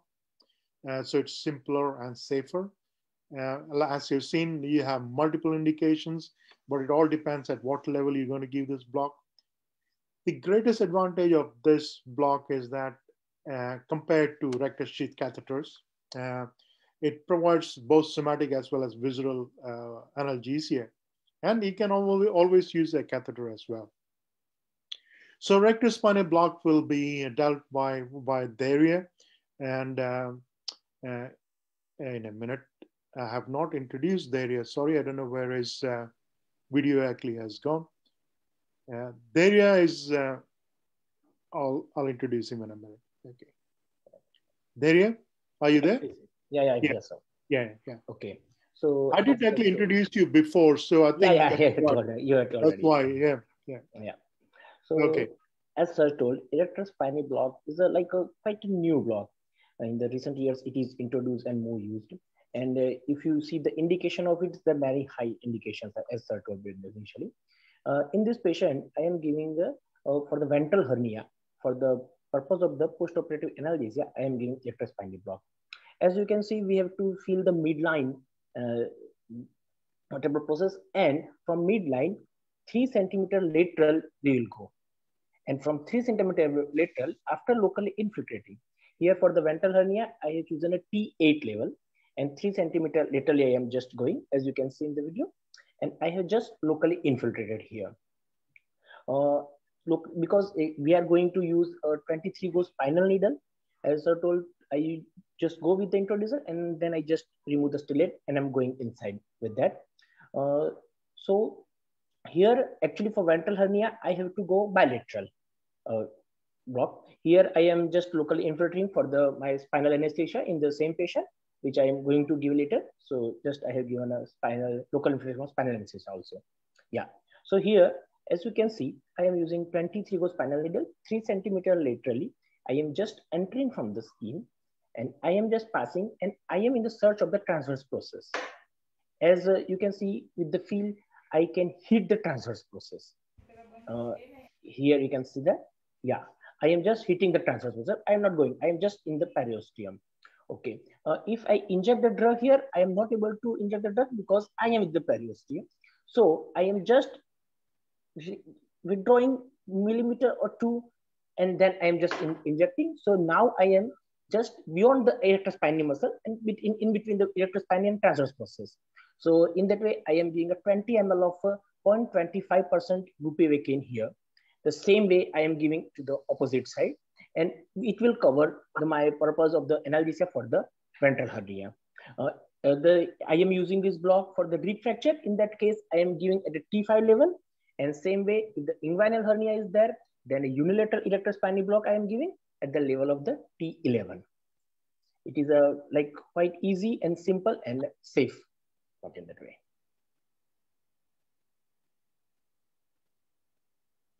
The remaining 10 ml I am giving. It is a plain block, so we have to, facial plain block, we have to give a 20 ml of drug. So amount is more important here. And it can be used as a combined.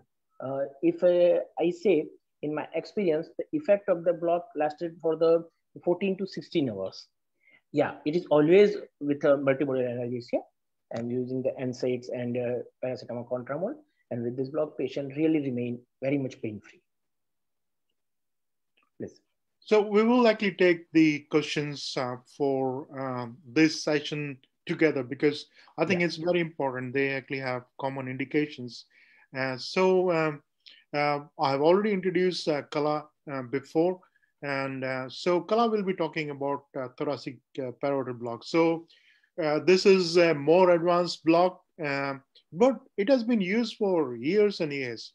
So Kala, are you there? Yes. Okay, so going to start your video? Yeah. Yeah, you can explain. I'll go through the landmarks again properly. There are 3 important landmarks for thoracic paravertebral: the spinous process, you have to hit the transverse process, and the direction of the needle. For the paravertebral block, you have to go beyond the transverse process as opposed to the erector spinae, where you are hitting the transverse process and injecting the drug above the transverse process. You have to understand that the paravertebral space is a potential space. It's filled with fibrofatty elastic tissue engulfing the nerves. And the giveaway here is not as similar to your epidural or your spinal. Hence, you have to hit the transverse process before advancing the needle further. One thing you have to note is the prominent spinous process is the C7. The scapular spine coincides with your T3 and your inferior angle of the scapula is at the level of T7. In the thorax, the spinous processes are at the level of the transverse process, one vertebrae below. So if you are feeling for the C7 spinous process, and adjacent to it horizontally lies your transverse process of T1. Similarly, T1 spinous process is at the level of T2 transverse process. Also, the spine is curved in such a way that the deepest level where you get the transverse process is at the cervical and the lumbar regions. And from T5 to T10 is the shallowest. So you may get the transverse process within 2 to 3 centimeters of your needle. So you have to keep this in mind because you may have an inadvertent pleural puncture. Okay. Now with the thumb, so you can begin with the video. Hello? Yes. Yeah. See here you can, I'm giving a multi-level paravertebral block for modified radical mastectomy. I am marking the spinous process and this is a left-sided. See, the needle has to be perpendicular to the skin planes at all levels. I'm using a 25 gauge spinal needle. I've hit the transverse process and I'm walking off the transverse process caudally to enter the paravertebral space after piercing your superior costotransverse ligament. And when you're giving multiple level injection, 3 ml of drug is enough. So at all levels, I've been hitting the transverse process and then walking off caudally from T1 to T7. That is the required area coverage for breast surgeries. Here I would like, sir, just a minute. Here I would like to stress that paravertebral block do not cover the entire breast. That is, your pectoral nerves are spared, the nerve to serratus anterior and latissimus dorsi is spared. So you have to give that infiltration along the inferior part of your clavicle and the medially along the medial side of this at the sternum to cover the crossing fibers from the opposite side. Yes, sir, you can continue. Knowing the landmarks,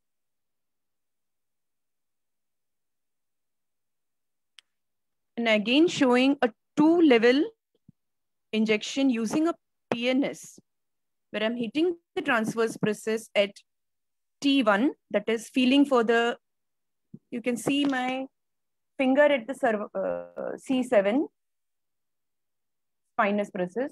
You can see the contractions of the intercostal nerve at the axilla. Here I have given 10 ml of the LA mixture. Again at T5, T6, I've hit the transverse process and I'm walking off caudally to enter the paravertebral space behind after piercing the superior costotransverse ligament. You can see the intercostal muscle contractions at the T8, T9 level. Thank you, sir. So we will be actually doing the PNS, symposium. Yeah. Where we will discuss these again. Like I said, we will take the questions after I've finished the serratus anterior plane block.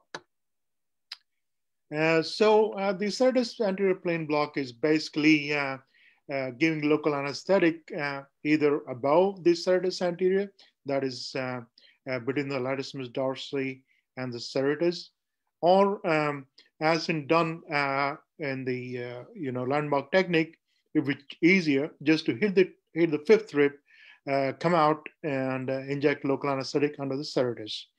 Now, between the local anesthetic between the latissimus and the serratus, that is done with ultrasound. But saying that, it has been seen that if you deposit local anesthetic under the serratus, the quality of analgesia and the duration of analgesia is better. So it's easier to just hit the rib, come out and inject local anesthetic. So this we actually go at the level of the mid-axillary line and the fifth rib. And I can tell you that even in big patients, even like person like me, you can feel my ribs very, very easily. They are actually very easy to feel in the mid-axillary line. You can actually feel the ribs, hit the ribs, come out and inject local anesthetic there. The nerve to serratus anterior, that is a long thoracic nerve bell, lies above the serratus anterior. So that will also be blocked by this. So for the, the breast blocks, people have been talking about PEC1, PEC2, SAP. There are just been developments which has happened. We started off with PEC1. It didn't work that well. Then went to PEC2. PEC2 is basically PEC1 plus PEC2. And then go more sort of proximal, nearer to the nerves. So move behind to serratus anterior plane block. So the PEC1 will actually block your like T1 to maybe T4. PEC2 will block because we have PEC1 and PEC2, we have T1 to T4. But the serratus anterior plane block gives you a larger area of coverage between T2 to T9. Obviously, depending on the volume of local anesthetic used. So we can actually mark the mid-axillary line. So here you can see there's the anterior axillary line and mid-axillary line of block, and the serratus anterior plane block is at the fifth rib level. In males, it's easy. Females may be difficult, but your nipple area is at the level of the fourth space for rib. So just going below it, it really doesn't actually matter whether you are on the fifth rib, fourth rib, or sixth rib. If you're in and around that, the local anesthetic is going to spread. So you don't have to be that specific for that. So coming to the video itself, you can actually see the needle being, it's very, very superficial, amazingly superficial. You go through the skin, through, in the space between the latissimus dorsi, and you are straight onto the rib. You go through the serratus anterior on the rib, come out a bit and inject the local anesthetic. So as simple block as that, but such great, advantages. You don't need ultrasound. You don't need anything big. Just a needle and syringe. You can give a very good block. Volume used, you can use 0.25, 0.375, 0.5. Yeah, volume is important. So I would actually use 0.375. That's my common solution. I use bupivacaine, levobupivacaine. But you can inject 0.375, 0.25 for analgesia. If you're doing as a sole block, then combined with other blocks, you can use a slightly higher concentration. So with this, we will come to question answer session on the chest blocks. So you can ask any questions to Kala, myself, and Dhairya. So questions.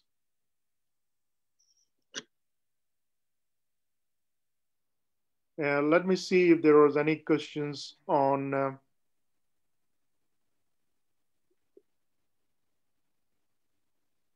I think there was a question. Do you actually feel for paresthesia or tingling when you actually go for thoracic paravertebral color? Do you see the patients? No, there is no question of paresthesia or tingling, except when I go with the PNS.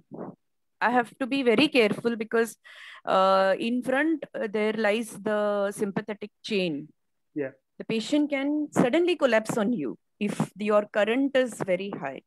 So that is for PNS, but for with plain needle landmark guided, you do not feel any tingling or so. I think a lot of times, I think it's my experience because you tend to actually go 1 to 1.5 centimeter beyond the transverse process. A lot of times you are actually probably doing a rectospinal block. Anyway, that was my take on the landmark technique for paravertebral. So Dr. Naresh Paliwal has asked, which position you find effective for giving thoracic paravertebral blocks sitting on lateral? As for spinal, sitting position is more comfortable for anesthetists. and lateral for the patient. Does it really matter, Kala? No, sir. Actually, if I'm giving, I prefer sitting because since I'm in a private practice, I do not get many people to hold on to the patient rather. Yeah. So if there is only one person, sitting is fine. If I have two, three, so I can give some sedation and lateral will be better. No, but like you said, that if you actually do have patients developing kind of, a pain or, they collapse, so wouldn't the lateral be better than? But saying that in the both position, you need someone to hold Yes. them. Yeah. Yes. Can I add, sir? Yeah. Yes, Dr. Naresh. Yes. Do you find the effectiveness same with both positions? Because what happens in lateral position, the spread is to the opposite side, especially when the multiple levels are not given. Not exactly, sir, because opposite side very rarely. Especially when the injection levels are not multiple. I mean, one or two only are given. I find sitting better in that case. Especially with single level injection. Sir, when you are in the anterior column, see the paravertebral space has two columns, the posterior and the anterior or the ventral column. So if you're in the ventral column, the drug spread is more longitudinally along the paravertebral space. So that actually brings to the question Dheeraj asked about multiple injection versus single large injection. And I think that has been proven beyond doubt. This is proven beyond doubt that multiple injections do work better. Yes. Yeah, yes, they do work better. Yeah. And so much so you can notice when the surgeon is operating exactly where the level, which level it has not acted. You can see a nice red band, the effect of your adrenaline xylocaine is so good. The field is excellent. Otherwise, in a mastectomy, you have to chase the BP. The surgeon keeps asking, it's bleeding, please reduce the BP. And by the time you reduce the BP, he's you are set for a good field, he's closing and he's saying, increase the BP. So the magic of this is like surgeon is never complaining at all. Right from the skin, you can make out just in the subcutaneous fat, you can make out it's nice pale with a BP of 140/80 or so. Why should, can I ask one thing? Why should be more spread in the lateral position and like Dr. Dahiria said, and not in the sitting? No, there isn't anything. There isn't. That is no reason. Why did it happen? Not with paravertebral or erectus spinae. It doesn't matter what position you get a block. Because it is not like hyperbaric solution, na? The spread. No, but the major spread doesn't occur more longitudinally. It also spreads. The drug goes laterally also. But slowly lateral and sitting should not mind. No, it doesn't make. Your injection pressure... It spreads with gravity. No. It does not matter. No, does not spread. I mean, the volume of the drug is more, so it spreads more with the gravity. No, it spreads everywhere at the same time. To the epidural space as well. Gravity. No. Sorry, guys. Sir, unlike your spinal or your epidural, this is not a potential nice space for you where the drug, this is a fibrofatty tissue. With your injection, you're creating space. So it's not going to spread very fast. It's not going to settle down or something. Yeah. There is no effect of gravity or sitting or that. This is just simple volume and pressure. The more volume you do, depends on whether you're in the anterior column of the paravertebral space or you're in the posterior column. Posterior column is probably as good as a erectus spinae. Second thing is, if you're too lateral, then only you get the lateral spread along the intercostal space. That means you're not in the right space. And that's why your landmarks are very, very important, that you need to be within 2.5 to 3 centimeters lateral to the spinous process. So if your landmarks are, again, that happens with ultrasound as well. If people are too lateral, they inject into the, the intercostal space, then you'll get a single level block in the intercostal space. So the lateral spread into the intercostal space is minimal with the your proper landmark. So landmarks are very, very important. And again, volume, and it has been seen the spread depends. That's why with single injection, don't expect that if you give 40 mL, it'll spread up and down everywhere. And that's why multiple injections, knowing what is the upper limit of the surgery, lower limit of the surgery is very, very important for these blocks. Whether it's erectospinal block or paravertebral block, multiple levels always give you a better analgesia. So, for the tab block which you explained, I just want to know in this intercostal space, how deep are Minal, your quality of sound is actually very poor. Can you please check what the problem is? Because you will need to actually have better quality of, I think we're not hearing you properly. So her question is, how deep would you go for a serratus anterior plane block? And also there's a question of what is the volume? There is actually a limit. You cannot go deep. You will actually hit the rib. You have to hit the rib and you come out slightly. And so what is the volume of drug that you would use? Say for 2 ribs or for maybe one whole side. So how do you decide on the volume of the drug that you're using? Okay, so the volume used actually is usually using 0.4 ml per kg is the maximum volume you'll actually use for a good spread. So it depends on number of area you want to block. So if you want a block which is spread from T2 to let's say T9 level, you actually using minimum volume of 20. So you're using 20 to 30 mLs for serratus anterior plane block. Thank you. And it's very, very important that you are not anterior. You have to be either at the mid axillary line or posterior to it. If you're anterior to it, you won't get as wide a spread as you get when you are at the mid axillary or just posterior to it. The spread here is proximal. It needs to go under. And like I said, depositing local anesthetic below the serratus anterior actually seems to appear to give a better quality block than over it. Can I ask one question? Yeah. Regarding erectospinal block, when we want to give it as a post-operative pain relief for vertebral surgeries, can we give them in patients who are on antiplatelets? Actually, I have been giving, but I just wanted to confirm it on the forum. It is the safest you can give it if the patient is going to cut through the whole back. Yes, that's what. That's what. Because that, and there are no big blood vessels there. Yes. Yeah. Absolutely. So you can poke as much as you like. And I give them when the orthopedician generally marks the level. That time only I gave it. So it is generally given under C-arm control. So most of the times it is single shot. You don't have to move the needle. You can give it any time. Better any block need to be given, even for analgesia. Always given before the incision goes.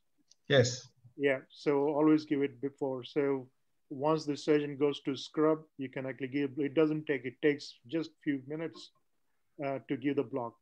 You hit the tonsil process, inject local anesthetic.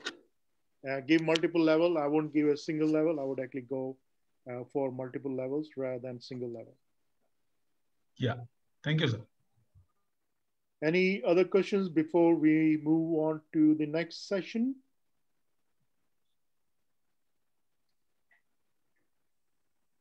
I think there isn't any more question. I think we have covered most of it. Yeah. So we move on from there to abdomen and perineum. Here we'll be talking about the TAP block and the rectus sheath block, ilioinguinal block. And we also move on to the perineal area. So we'll be discussing about perianal blocks and penile block as well. TAP block will be by Minal. We'll discuss a bit of rectus sheath block. Sorry, it's not Kala, but it's Dhairya who's going to be talking about ilioinguinal, that is a hernia block. Dilip Singh Parmar, we call him DSP, will be talking about perianal block, and Tarun Wagera will be talking about penile block. So Going on to a bit of the anatomy part, you need to know the dermatomes in this area, which we know T10 is absolutely at the umbilical level, and then we go to the inguinal level. We're looking at L1. The epigastric area is the your T6. So we're looking at blocking sort of T6 to L1 when we're looking at the abdominal blocks. And for the perianal area, we're looking at more of a sacral and coccygeal area. So first we will discuss tap and rectus sheath block. And the nerves, like I said, we are looking at from T6 to L1. With tap blocks, we have seen that it tends to block T6 to T10, and there is a sparing which can happen of the L1. So it depends where you are putting your local anesthetic. We are actually below the ribs, that is the subcostal. You're in the classical area between the costal margin and the iliac crest, or you are actually injecting local anesthetic just above the iliac crest. And again, you're anterior or posterior. So if you go a bit more posteriorly, which is also considered as the transversalis fascia block or the quadratus lumborum 1 block. So that is the posterior tap. Again, the spread varies from where you actually inject the local anesthetic. You also need to understand how the nerves actually move. So if you're looking at the nerves on the near the costal margin, in that area, the nerves tend to travel further before it actually gets into the transverse abdominis plane. So at T6 level, it is very, very close to the linea alba. And as we go sort of between T7 to T9, it tends to emerges more laterally. And at the lower end, it is a lot more, so almost at the anterior axillary line. So this is at the area where the nerve is lying in a true transverse abdominis plane. This is a nice dissection, and here you can actually see that the nerves lying below the internal oblique fascia, and they also communicate with each other, and that's why this is also known as the transverse abdominis plexus. Then it pierces you can look at the nerves more under the ribs, rectus muscle, lying over the posterior rectus sheath. I will explain this more clearly when I talk about the rectus sheath block. So like I said, you can look at the tap block, the transverse abdominis plane block. You can be anterior, you can be a little posterior, and or you can be doing the quadratus lumbar, which is the posteriormost block at the transversalis fascia or plane block. So Minal is a visiting consultant at the military hospital in Main Hospital, Roorkee, and she has special interest in regional anesthesia and obstetric anesthesia, and she will be talking about the tap block. Minal, are you there? Yes, sir. Am I audible? Is it Yeah. clear now? Okay, so we will be starting your video. I know you're talking here, so I'm going to just increase the volume before I clear. Which will be done by the POC technique. So I think we can mute this so that I can. This is patient. Okay. Yeah, Now this patient is being taken up for lap. Yeah. Go on. Go on, Minal. So this particular patient has been taken up for laparoscopic cystectomy. So basically for all the laparoscopic cases, I'm giving the tap block beforehand because post-operatively it will be a little difficult to give the block. We have an ultrasound also, but here I'm giving it with the POC technique, especially for this particular content that we're doing it. I also have to mention that we can use various kinds of needles, as sir has already told us before. There is a 25 gauge needle, which sometimes I use. Then there is, but in this particular situation, I have used a Stimuplex needle because it is already blunted. And so here I'll be showing the technique of how to blunt the needle also. I fill 2 syringes of 0.25% Senforcaine, 20 ml, which comes to, and I'm giving the block only on one side, which is a left-sided block. So this I'm showing the technique of blunting the needle, the padded beaking, which sir has explained earlier. Now here I'll be giving the classical approach because this is a laparoscopic cystectomy. Sometimes when we are going for a cholecystectomy, we go for a subcostal block. So that time. So this I'm showing 25 gauge needle with which you can give. But I'll be finally using the Stimuplex needle. So the advantage, actually this Stimuplex needle is already slightly blunt because I've used it before, twice or thrice. It was easier for me to use. As far as explained, there are three to four kinds of blocks which we are giving. It is the subcostal, the classical approach, and then when the ilioinguinal nerve, etc., that will be covered later on. Here I will be going to, here I think I'm explaining that we are feeling for the highest point of the iliac crest, which is the ASIS, and then we are going for the subcostal margin, which I'll be showing on the landmark.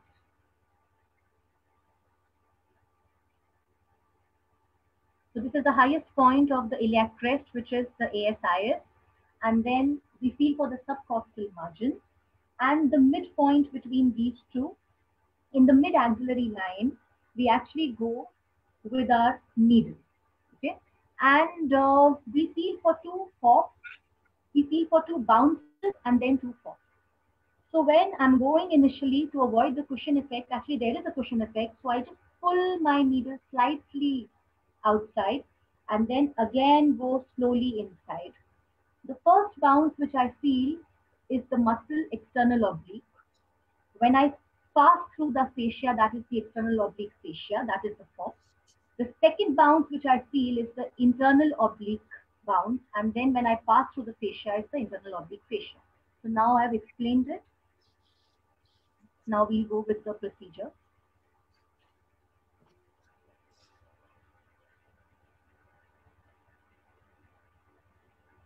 I'm doing the pinching technique.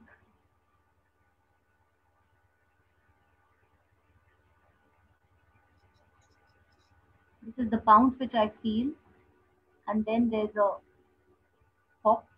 I don't know. I think so. You can just increase the volume of this itself. Maybe that will be better.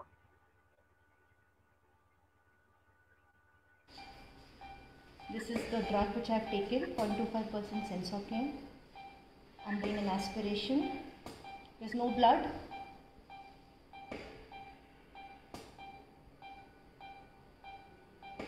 It should go smoothly, and it is going smoothly.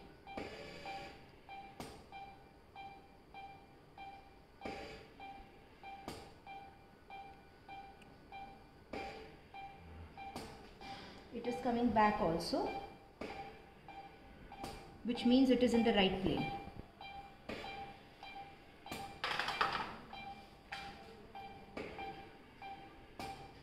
I will again take another one, and I will give her 6-7 more.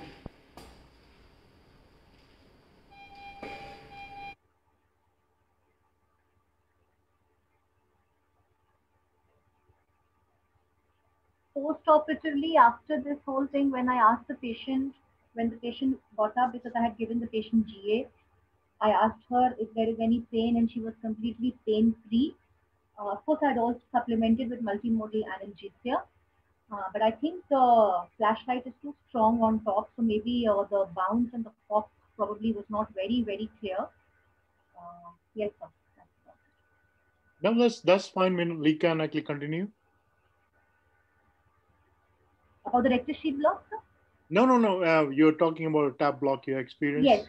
Yes. So I was saying, so basically, yes, sir, that's about it. So the first, when you're going inside, sometimes the cushion effect happens, which is very common with the tap block actually. So when you're going inside, you have to actually either you go inside, and what I do normally is I pull out my needle slightly, into the skin, and then I slowly go. And then I feel for the first bounce, and then I feel for the pop, which is the external oblique fascia. Then again I go slowly and I feel for the bounce, which is the internal oblique fascia, internal oblique muscle, and then I feel for the second bounce, and which is where I normally deposit my drug. And as I was showing it, which was not very clear, I think, in the video, that the back flow is so, you can see all the drops coming back, which means you're in the correct plane, which is the tap plane.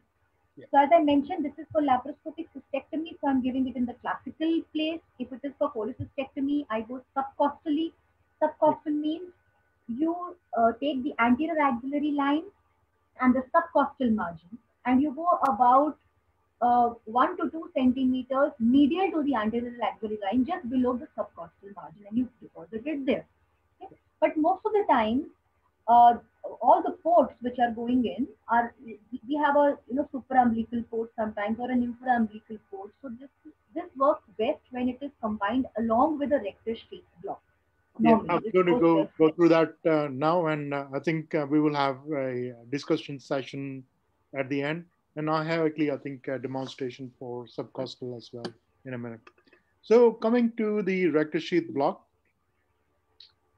So it's important to actually understand the difference at the rectus sheath. So if you look at the rectus sheath, anterior part is formed by the external oblique fascia, and the internal oblique fascia actually splits into two parts, and it combines with the internal oblique fascia to form the anterior rectus sheath, and then it combines with the transversalis fascia to form the posterior rectus sheath.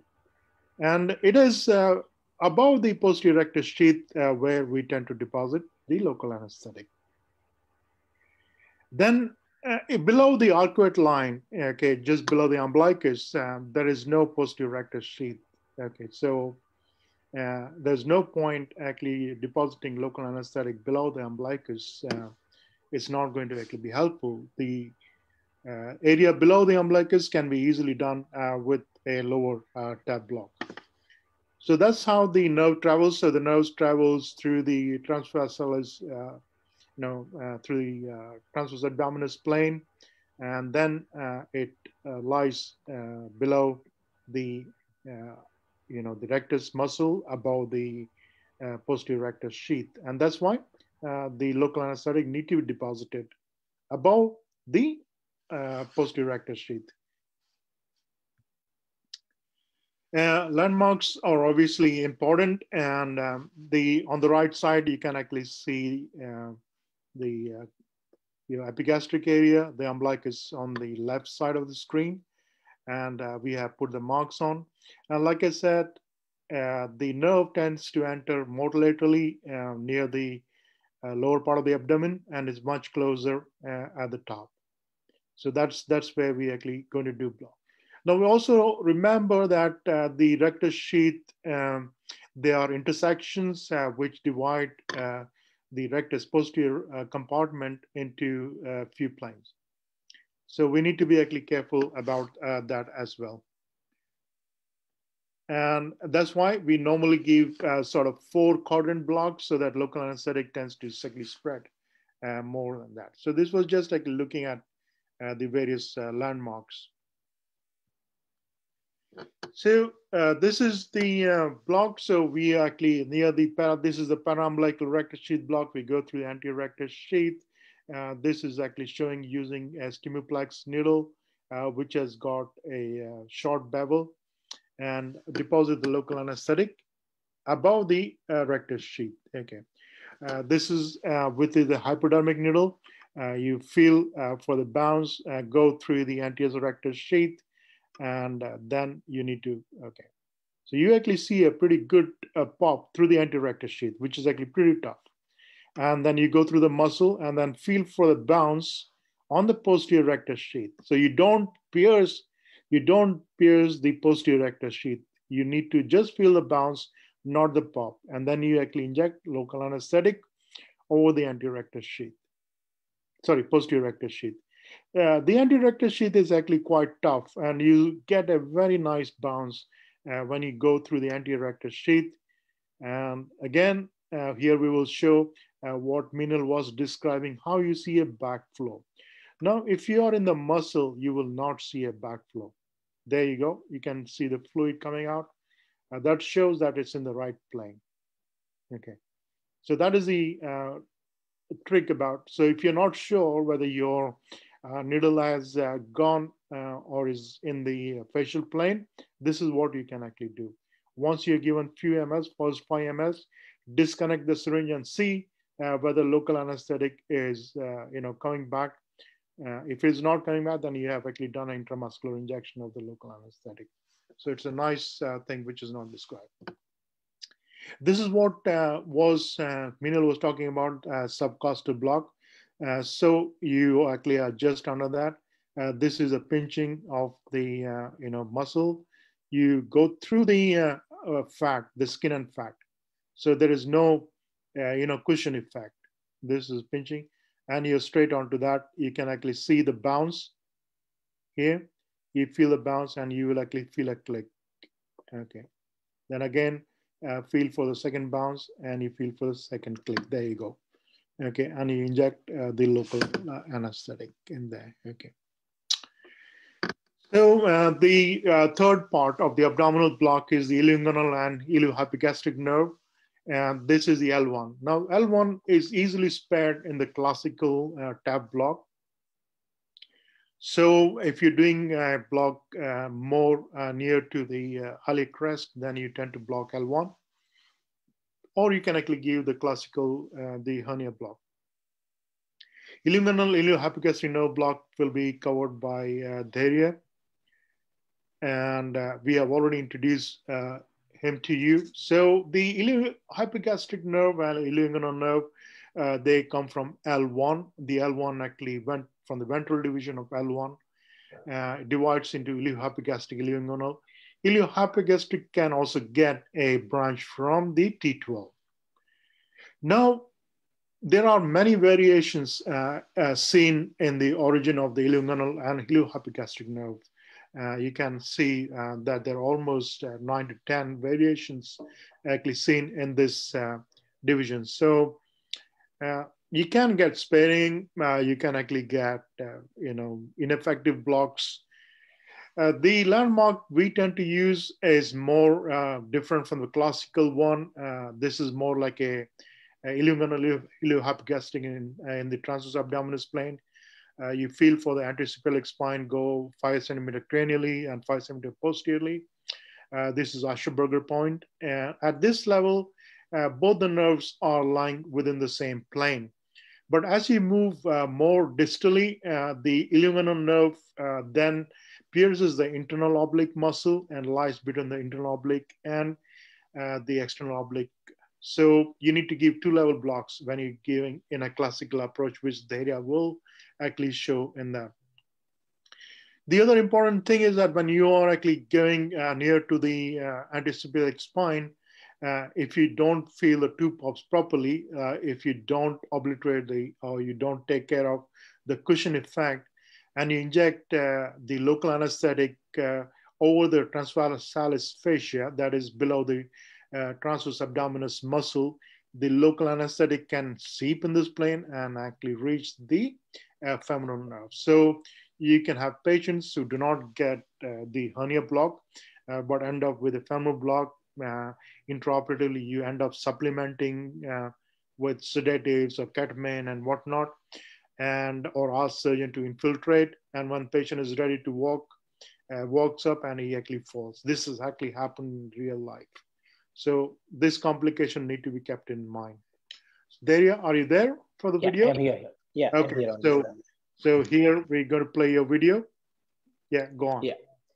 Here, as I'm showing, first of all, the initial landmark is the anterior superior iliac spine. For the blocking the ilioinguinal and iliohypogastric nerve, we are going 2 centimeter medial and 2 centimeter cranially from the anterior superior iliac spine, as I have shown there. Okay, so with that point, we get our desired point of entry. Now, for that, we have to blunt the needle because here we are going to feel the LOR. So with the sterile bow, I am just hitting my needle 2 to 3 times and my needle gets adequately blunted. So I can perceive that loss of resistance here. Okay, yeah. So now here, after just entering the skin, as you can see, I am just entering the skin, subcu, and external oblique. I just feel pop up. So now I am in between the external oblique and internal oblique. So here I'm going to block my ilioinguinal now. So 8 ml of the drug is given here. Now, after giving this drug, it is become little difficult to further forward the needle inside. Okay, so we have to be really very careful because now there is a volume of the drug is there. So now again, I am just going, just hitting and just going. Now I am in between the internal obliques and transverse abdominal muscle. Here I am going to hold IHN, iliohypogastric now. And 8 ml of the drug is given here. Now, if I am conducting the whole case under the just hernia block, then 0.5% bupivacaine I am going to use here. And if it is for the analgesia purpose, I am using 0.25%. With this, I will also like to infiltrate from the umbilicus to the pubic symphysis, just a few infiltration. And if it is needed, I just hand over some local anesthetic. And if it is needed, then just a sheath infiltration by the surgeon, if it is needed. So in that way, completely hernia surgery is very easily done without much sedation under the hernia block. Daria, do you also actually ask the surgeon to infiltrate the cord for genitofemoral? Yes, sir. Yes, sir. I just asked the surgeon to infiltrate the cord sometimes. But if the old patients are, I have just encountered this, if the patients are old age patients, then it is not much required. In the young patient, yes, it is required to cord infiltration for the genitofemoral. Okay, so Minal, are you there as well? So this is a question time before we move to the perineal blocks. So any questions on tab block, on rectus sheath block, or on the hernia blocks? We can actually take that questions. The sheath block indications. Sorry? Rectus sheath block indications specifically. Like we have said, if you actually need whole of the abdomen, then you need to actually use combination of the rectus sheath and the tab block. So for example, if you are actually doing, say, laparoscopic cholecystectomy, then you need to give subcostal tab to cover the ports which are there in the epigastric area and in the they have in the subcostal area. Then you need to give the paraumbilical rectus sheath block. That is the main one. That actually causes most pain in laparoscopic patients. Even though surgeons tend to infiltrate that area, if you give a block in that area, then you don't need to actually use. I've never used any opiates in any of my laparoscopic cholecystectomy patient.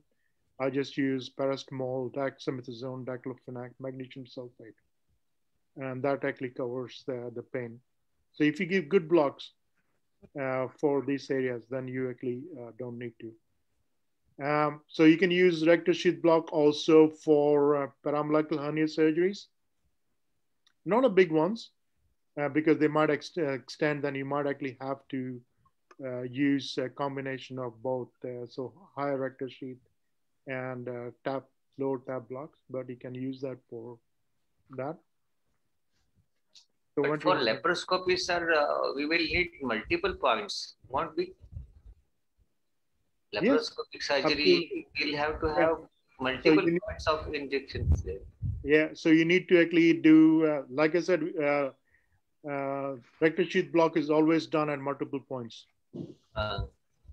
Yeah, so you will actually do a paraumbilical rectus sheath block, and you will do a epigastric area because that's where the ports are. And then you do a subcostal tap. Sir, I would like to add here. Yes, we have to give multiple pricks, and that is how we have to decide about the dosage of the drug also.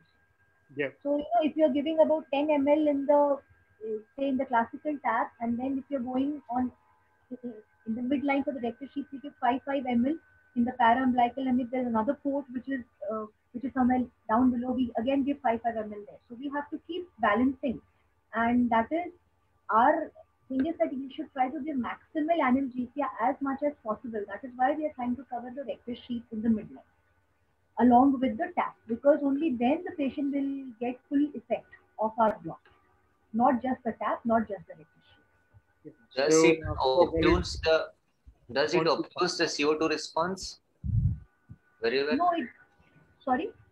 The CO2 response that we get, hypertension, tachycardia, hypertosis. I've never definitely it does. At least whatever I've seen, yes, it definitely does blunt the response, not the CO2, but yes, the hypertension. See, hypertension is because of the increase in CO2, PtCO2. I am talking here about the pain. The analgesia part is being taken care along with the MMA also, the multimodal analgesia, which we are providing. Of course, we are giving. Yeah, I am interested because in laparoscopy, I used spinal and then I did not see in 10 patients any hypertension, anything. Very surprisingly. So I was thinking that why not give GA with a block? Yeah, I've always very surprising response. Yeah. Never actually seen a hypertensive response with laparoscopy. The hypertensive response in laparoscopic can be for many reasons. CO2 is not the only reason. Because CO2 response you only see later on, you don't see it in the initially. The second thing is that it's the stretch of the abdomen wall and the peritoneum. Okay, so yeah, if you're actually blocking, that's why there are two ways. So either you do the rectus sheath and the subcostal tap block, or you do 4-quadrant. There is another thing that we call 4-quadrant tap block. So where you do tap block at the subcostal, and then you do tap block lower down at the L1 level. So you are actually blocking T6 to T10 or below. Okay, that is how you actually do it. So if the whole of the abdomen is actually blocked, then you actually don't see the stretching effect, the initial. Yeah. Also, I mean, how quickly the abdomen is insufflated, that is also one of the factors. The CO2 response only comes later because CO2 absorption does not happen immediately. It happens later on. Thank you. So you can. So with the spinal, you won't see it because you would have already called hypotension anyway, isn't it? Whether you block the abdominal wall muscles or not, you already cause hypertension. But patient is not respiration comfortable, hypotension, bradycardia. I don't know. This something very unusual. No. So if you actually give the block, and you need to give the multimodal analgesia very early on in laparoscopic surgery. So you start your paracetamol, diclofenac, and magnesium sulfate at the beginning itself. Yeah. Yeah, you do not wait for later on. Most of the good surgeons actually finish their surgery within 20 to 30 minutes. Yes. May I add a little bit here? Yeah. Now, in the COVID era, many of us have started doing a lot of laparoscopic surgeries under regional anesthesia. Mostly under spinal. Sometimes we do add an epidural component if the spinal action is, if the surgery is taking too long or expected to take long, we do put in an epidural catheter. And one of the things I like to practice is as soon as the first couple of ports go in, once they see the camera, I prefer that they instill a little bit of local anesthetic subdiaphragmatically. That sort of, blunts the patient's response to pain, because immediately once they start with the trocar, when they go in and they inflate so much, it becomes difficult for the patient. They end up with shoulder pains. So that sort of blunts it, along with whatever sedation that we are using, whether it is Dexcate or whatever else that we like to use. Here again, I prefer to do this at the start of surgery, and towards the end of surgery is when I place my tap and the RSB and whatever is required. So by the time it is time for the blocks, the initial instilled this has been absorbed and sort of excreted by the system. So I like to... Preeti, are you talking about doing the surgery just under regional, laparoscopic surgery under regional? Yes, sir. So in those cases, I prefer to place my blocks post-operatively. That doesn't matter, because if you've already given spinal anesthesia or epidural anesthesia, you have already blocked the noxious stimulus. So in that case, whether you give block at the beginning or at the end, it doesn't make a difference. So it's only for post-operative analgesia. It has I don't use it for surgery. That's what I'm saying. So there's a question of blunting of response during. You can give it at the beginning. It doesn't actually matter. If you are not exceeding the toxic limit, you can actually give at the beginning as well. It's not, especially with spinal, you're not using much of local. Then you can use it, because the surgery, you are not going to, when a surgeon is going to take 20 to 30 minutes, the half-life of bupivacaine is around 180 minutes. So you're not even actually metabolized half of that dose. So you as long as you are actually within tox limit, you're fine. Giving it at the beginning or the end. So you can go down on the concentration and up on the volume. Yeah, absolutely, absolutely. So I use 0.25% for abdominal blocks, because volume is very, very important there. So you don't have to actually go for, and that's why if you're doing it under regional along, I think that's a good idea to, if you use a combination of spinal epidural or whatever. I think that's important. You can't just rely on just blocks for doing it solely on the blocks. Blocks, so yes, you're right. That's for mostly post-operative analgesia. I think there is a remark by Dheeraj. You say it's important to understand anatomy again. Infra-umbilical midline is not covered by rectus, as there's no rectus sheath, posterior rectus sheath actually below. That is a fair point. And supra-umbilical transverse incision needs blocking of subcostal tap, which I think we have stressed. Sajid says, agree, the compartments are always probably ill-defined, I think. Okay, he was talking about, I think, thoracic paravertebral and erectus spinae block. So we haven't got actually very many questions for that. Difference between hernia block and tap block, right? This is Ronak has asked this question. Now, hernia block, basically here, hernia block means giving ilioinguinal, iliohypogastric nerve block along with genitofemoral nerve block. That is hernia blocks.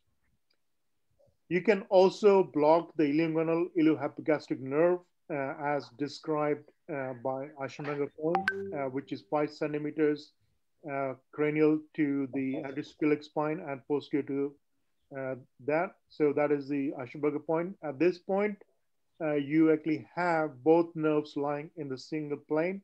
You tend to actually block the ilioinguinal, iliohypogastric with a single injection. So that is the hernia block in a single plane or TA plane. You will still have to do the genitofemoral nerve block, which you can do it yourself or you can ask the surgeon. Most people will let the surgeon do the genitofemoral, that is the giving local anesthetic around the cord. I think with this, we move on to the next session, which is a perineal blocks, that is a perianal and the dorsal nerve penis block. The first one will be the perianal block, which will be by Dilip Singh Parmar, or DSP as we call him. So we are actually looking at putting local anesthetic in the anal triangle. And this is a diagram of the anal triangle in males and females. And here we are looking at blocking the inferior rectal nerves and the perineal branches of S4 nerves. And that's what we're going to do in this. The ops and gynae people actually are very, hello guys. Yeah, so they tend to block the pudendal nerve. The perineal nerves are branches coming from the pudendal nerve. They tend to either block it through the vaginal wall or through the skin. They feel for the ischial tuberosity or ischial spine. Rather, they go near the ischial spine and deposit local anesthetic. So you can do that if you actually are well versed with it. But here we're talking about the perianal block, where we go through, the ischial fossa, and you pierce the fascia lunata and deposit local anesthetic between the fascia lunata and the levator ani. So this is just showing the same graph. So this inferior rectal nerves and the perineal branch of the S4 actually are blocked for this. Another diagram. So we are just 1.5 to 2 centimeters from the anal canal, and we tend to go around 4 to 5 centimeters deep, 2.5 to 4 to 5 centimeters deep. You can actually feel a click because the amount of fat in the rectal fossa will depend on the size of the patient. So that's not absolute. So there are 2 techniques. You can do 4 injection technique where you have injection at 2 o'clock, 5 o'clock, 7 o'clock, or 10 o'clock, or just do 2 injection technique at 3 at 9 o'clock position. So over to Dilip. DSP is a freelancer anesthetist intensivist in Nadia, Gujarat. His area of interest is labor analgesia, obstetric anesthesia, and intensive care. And he has recently started his own intensive care unit. So over to you, Dilip. Are you ready with your? Yes, sir. Okay, so over to you. Yeah. Okay. Go on. Thank you, sir. This video is showing a PNS guided pudendal nerve block, or you can say PNS guided perianal block. This is showing a 2 injection technique. You have to mark injection site at the 3 o'clock and 9 o'clock. Take a 1.5 inch needle and insert the whole length of needle in a 2.5 centimeter lateral to anal verge. Then deposit 2 to 3 ml of LA. Withdraw the 1 centimeter needle, then again deposit 2 to 3 ml LA. Then again withdraw 1 centimeter needle and deposit 2 to 3 ml of local anesthetic. So this block always should be performed bilaterally. And I can tell you, this is a field block, and it has a superior analgesia compared to PNS guided block. When you perform it is by landmark technique, it has a superior analgesia. I will tell you why. So sometimes inferior rectal nerve that arise from the sacral plexus, it may be the reason for your failure. Sometimes it is not a branch of pudendal nerve. And anal mucocutaneous junction around the anal, it is supplied by anococcygeal nerve, sometimes inferior cranial nerve. So there might be chances of that pudendal nerve block, alone pudendal block is not sufficient. So this is the block where landmark guided block is much more superior, safe and effective than PNS guided block. Okay, sir? Yeah, sounds good. So to the question answer session. So like what DSP was saying, that when you actually do this landmark technique, whether you do 4-point or 2-point technique, you are actually blocking multiple nerves closer to the anal canal. Okay, so it tends to actually provide very good analgesia for surgeries like when they come, patient comes with anal fissures, which can be very painful. I think they are fantastic. Hemorrhoidal surgery, post-hemorrhoidal surgery, gives you accident analgesia, isn't it? So Dilip, which surgeries do you use this block? It seems to actually do quite a few of these blocks. Hemorrhoidectomy, anal stitching, and low-level fistula, sir. Fistula. Low-level fistulas, yeah. Because how do you have experience with this? The post-operative analgesia lasts up to 16 to 24 hours in my experience. And what medicine? What medicine do you use? Ropivacaine 0.25%. Okay, ropivacaine. One question. Yeah, go on. Of the 3 methods that he is 2 o'clock, 5 o'clock and all, and then 2 and 9, 3 and 9, and 1 PNS guide. Which one is easy? Because I started using chlorprocaine, patient complaints at the end when they come out of it. Sudden awakening. So no, sorry. Say again. Which one is easy? Chlorprocaine when I use for hemorrhoidectomy, they just come out and then pain is severe. So wanted to use this block. And yeah. 3 o'clock and 9 o'clock, at what depth and what, how far away from the anal verge? 2 to 2.5 centimeter away from the anal verge. And you have to insert the full length of 1.5 inch needle in the ischiorectal fossa. See, this is a filled block. It's a potential space. You can direction. Direction.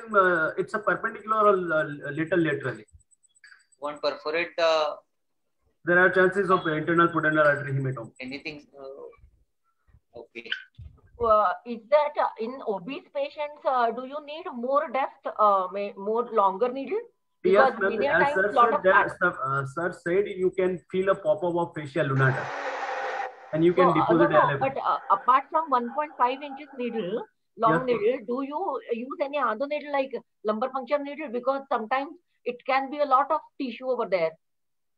See, madam, you have to anesthetize the rectal submucosa, perineal tissue, and subcutaneous tissue beneath, near the mucocutaneous junction. You have to block it 3 level.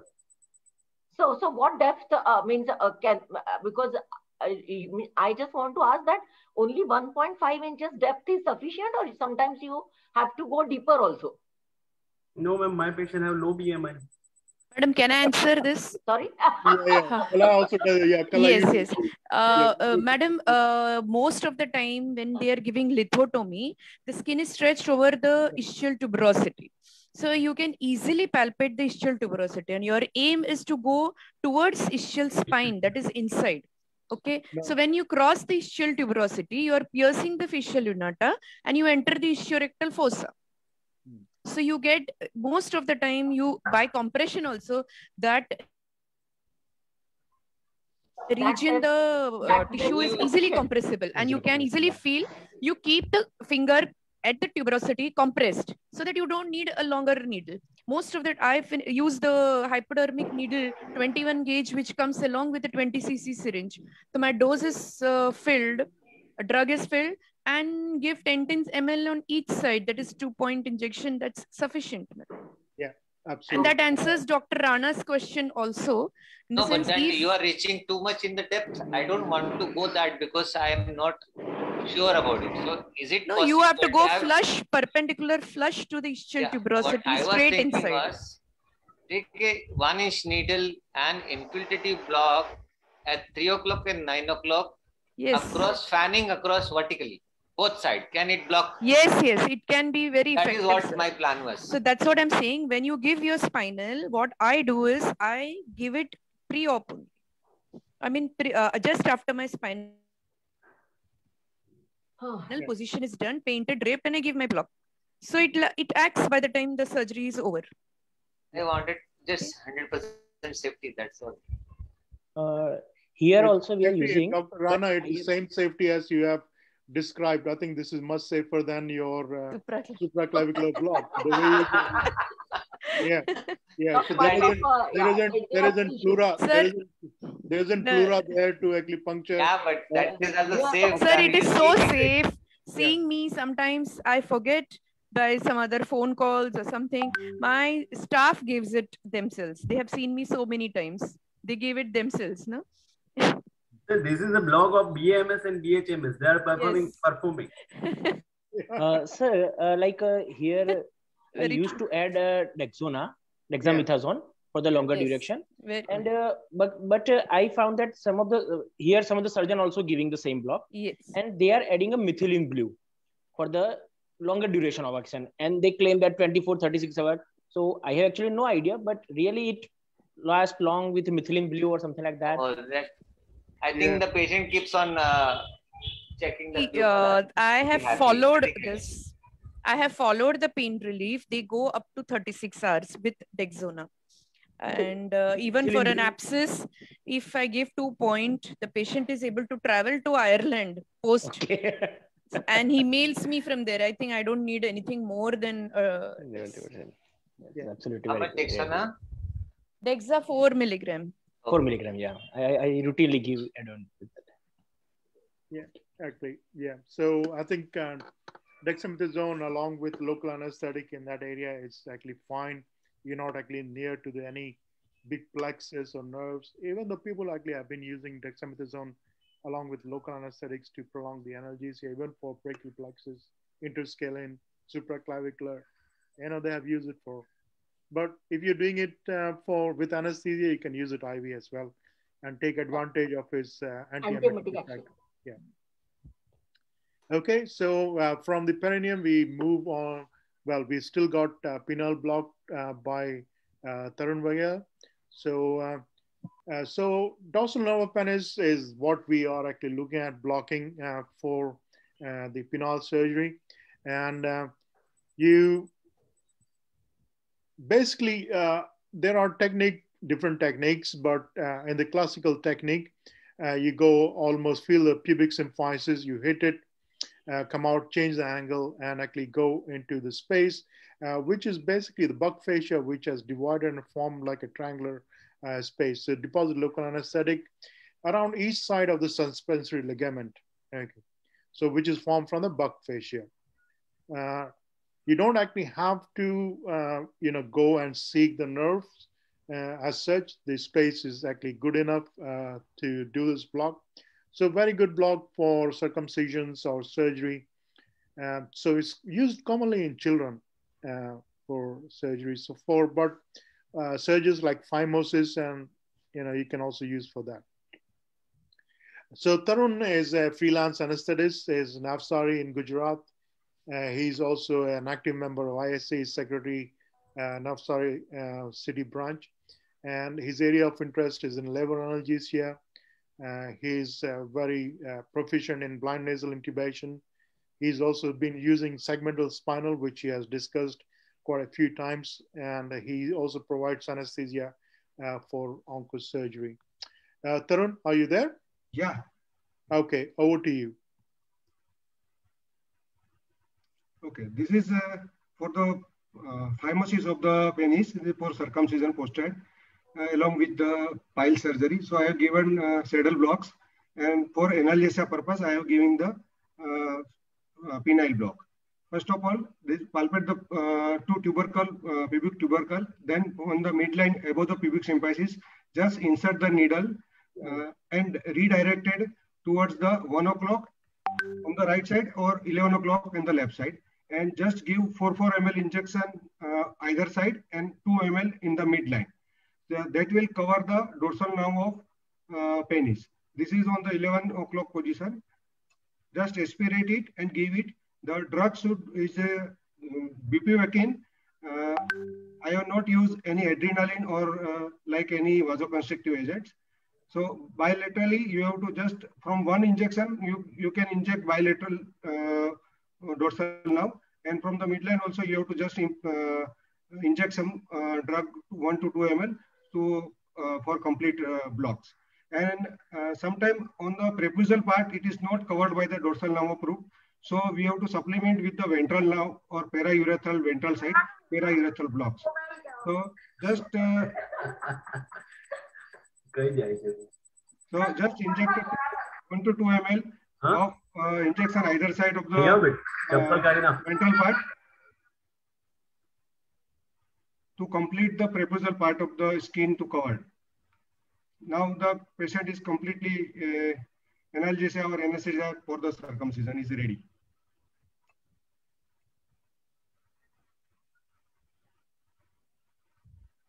What are you feeling for there, Tarun? No, they're not feeling, just giving the massage, and that sister has started recording on. Okay, okay. All right. So questions for Tarun for dorsal nerve penis block. Any questions? Isn't it a bit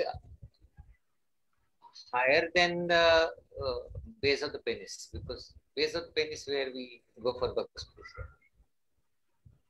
You are a little bit away from it onto the abdominal wall.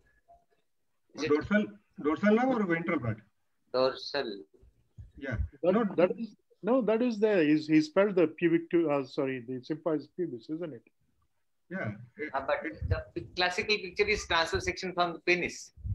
Is giving in the skin. No, no, just About insert the needle from the skin. About from the root. That's 1 centimeter on the pubic symphysis.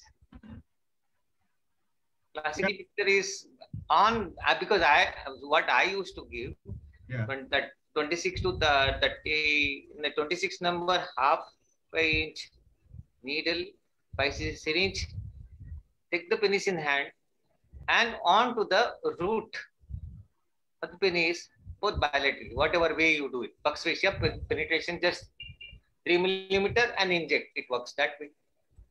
So you can there are different ways of actually doing it. What Tarun has described is a classical way of actually doing the dorsal nerve penis block. This is what is described in the books.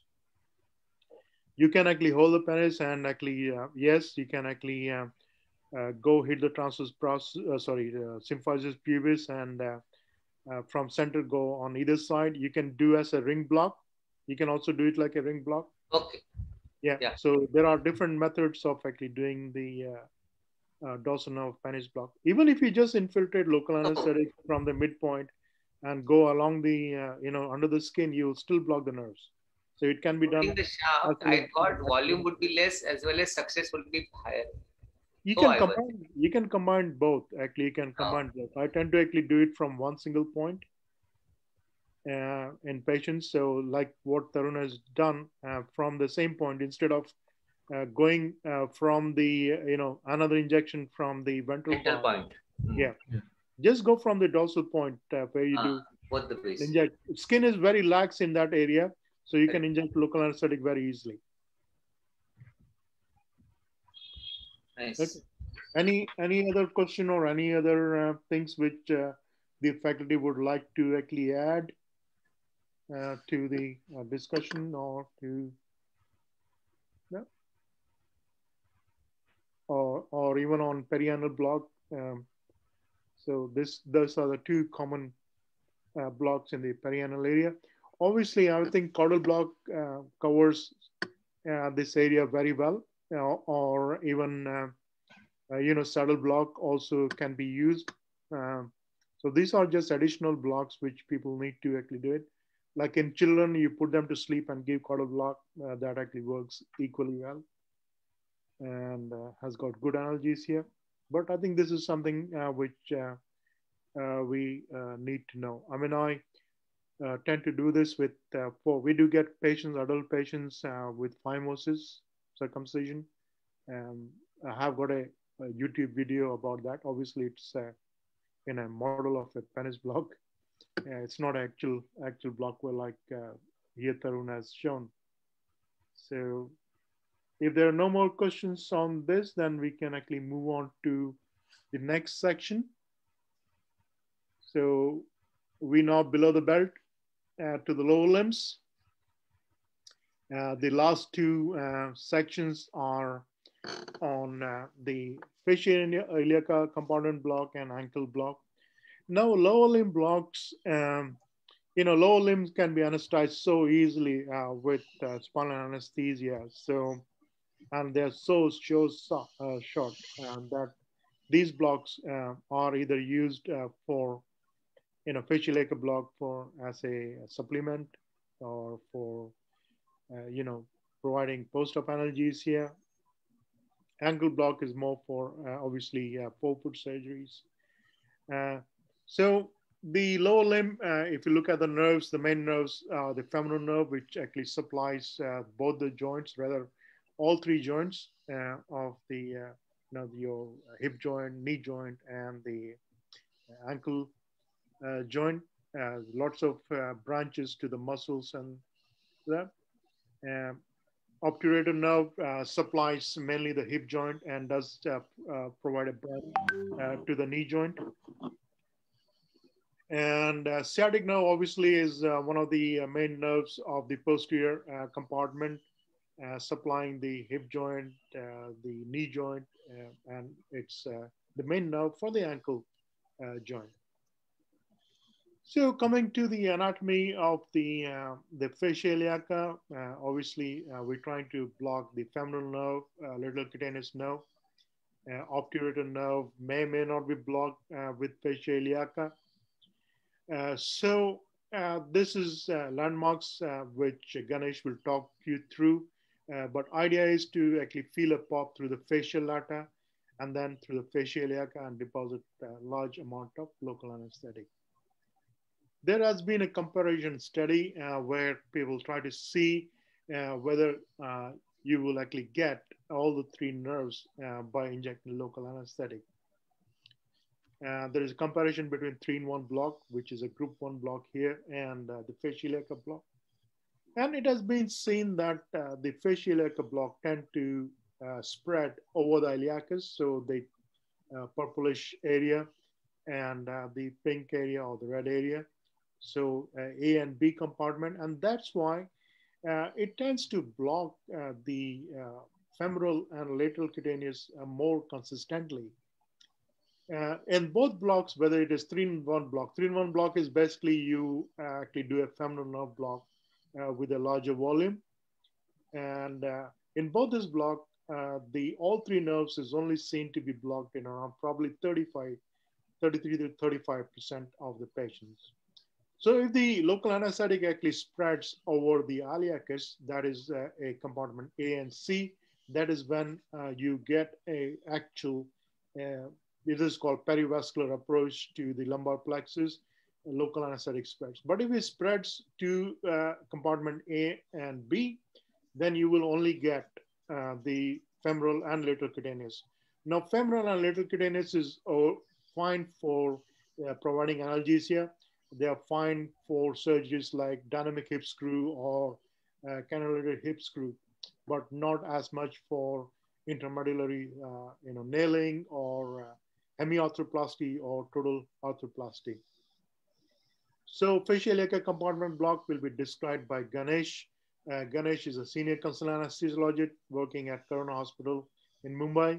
And his special interest is regional anesthesia and onco anesthesia and orthopedic anesthesia as well, because wherever people are doing a regional anesthesia, they are associated with orthopedic anesthesia as well. So over to you, Ganesh. Are you ready?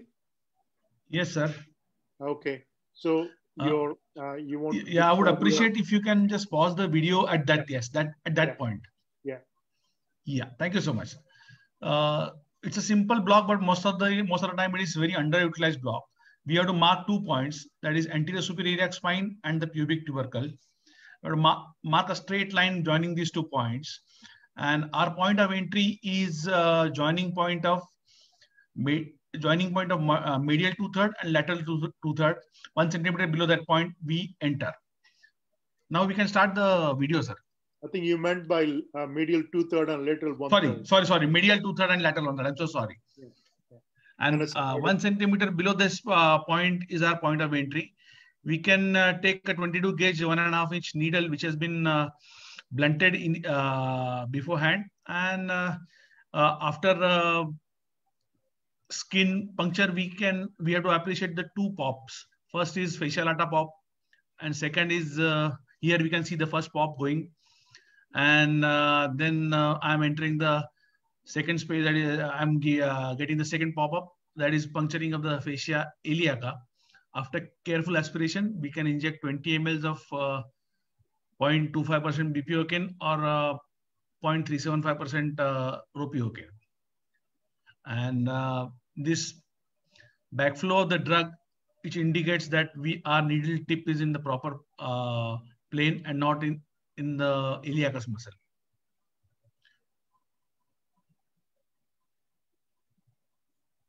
The palpation of the pubic tubercle can be slightly painful in the patients who are not anesthetized.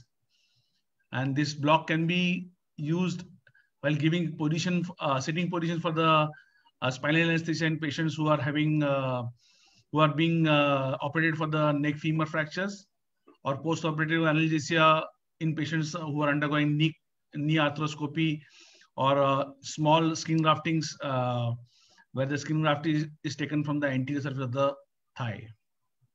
as well as the shaft fracture femurs, you can use it as a post-operative analgesia. That's all, I guess. Yeah, I think, again, it is also one of the blocks which is actually used in the accident and emergency department for providing pain and for hip fracture patients, because these are mainly elderly patients, a lot of comorbidities, they need to be moved to x-rays and stuff. So it has been, again, used by the A&E staff. They have been taught how to do these blocks. So these are one of the on-arrival blocks for pain relief for that. Yeah, I think, again, I think you demonstrated very well that seeing the local anesthetic flow back is an important indication, because it's very easy to be in muscle. And if you're in muscle, injecting local anesthetic in the muscle, you won't get the flow back in that. It'll get absorbed from there. So flow back is very, very important. And two pops, again, you need to feel those two pops. First one going through fascia lata and second one through fascia iliaca. Very popular block, but again, underutilized. Like I said, it's for, there is spinal anesthesia for everything for lower limb. Everybody tends to use. Yes. But again, it can be combined with spinal anesthesia for post-op, because once the spinal anesthesia wears off, if especially if you're not using additives, this provides decent amount of analgesia. Very true. Along with multimodal analgesia, this actually provides a great block.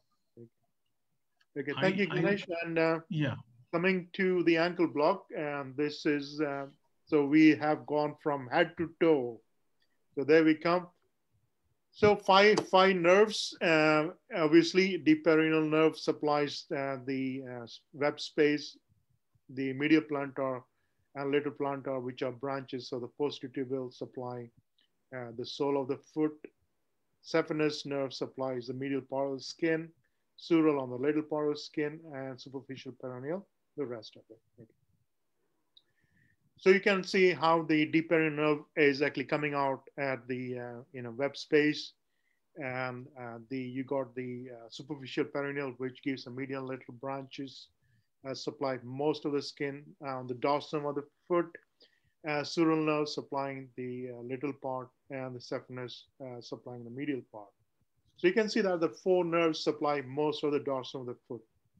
And one of the things which people tend to actually ask quite a long time, where is the nerve? Is it medial to the artery, lateral to the artery? Remember, and so the nerve lies between the artery and the tendon. Okay, so it lies lateral, with the artery is medial.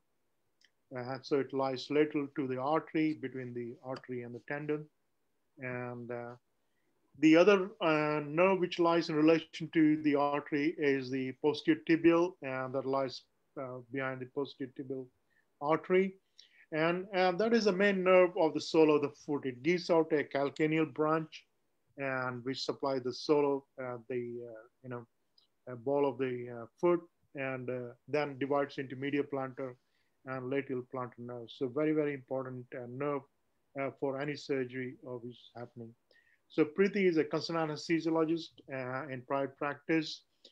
She has special interest in regional analgesia, anesthesia, blocks on arrival. She does anesthesia for trauma, obstetric, and she's also very much interested in difficult airway, teaching difficult airway.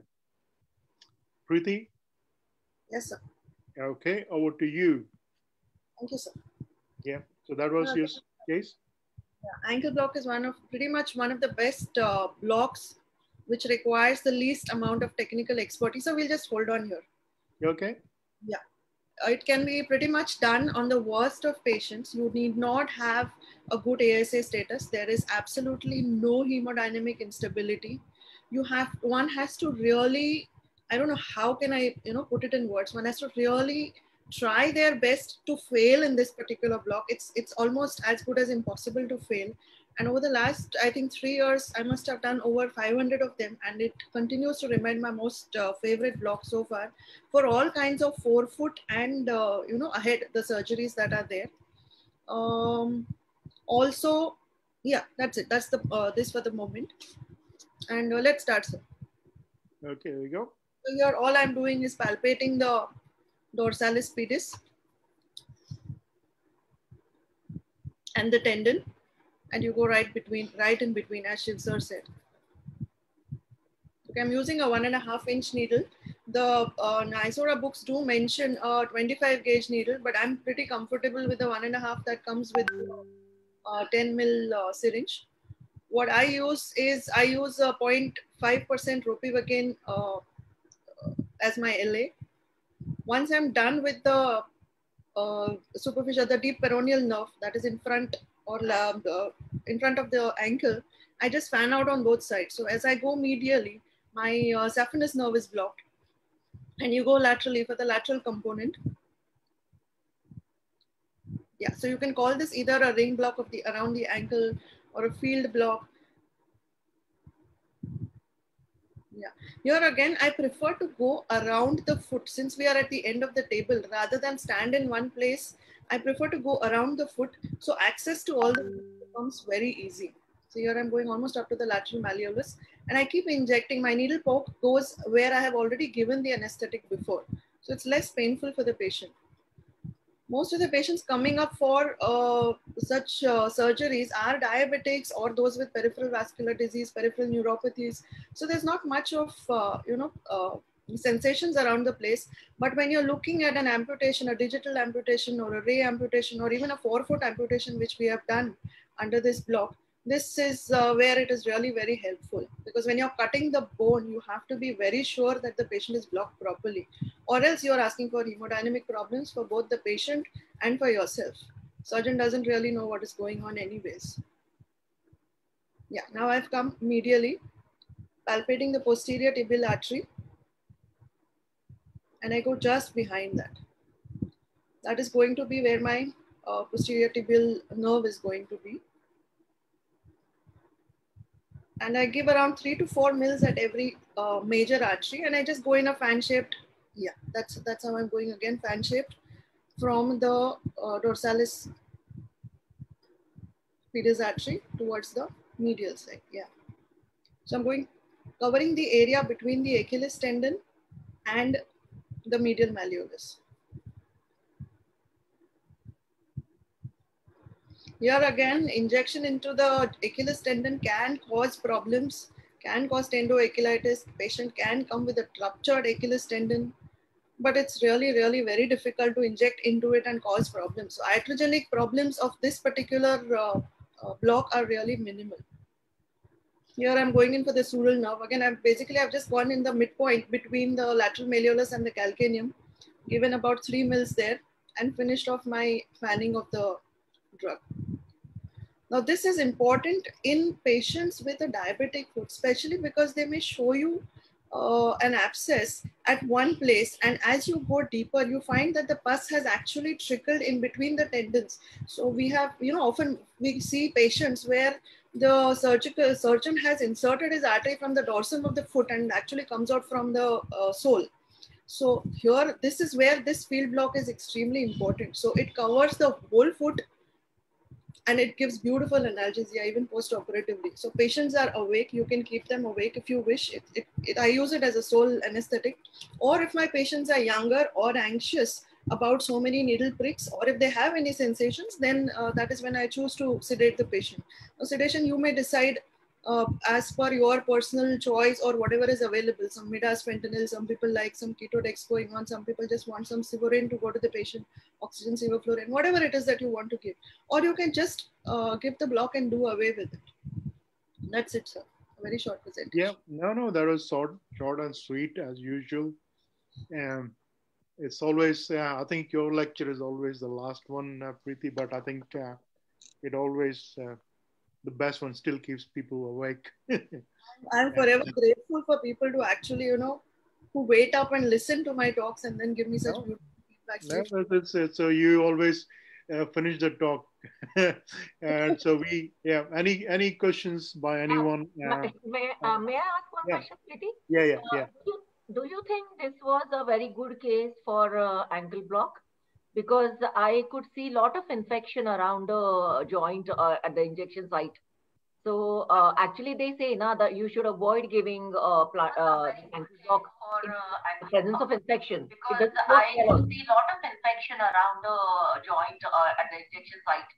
So actually they say na, that you should avoid giving somebody of the voice at the presence of infection. Because I see a lot of infection around the joint at the injection site.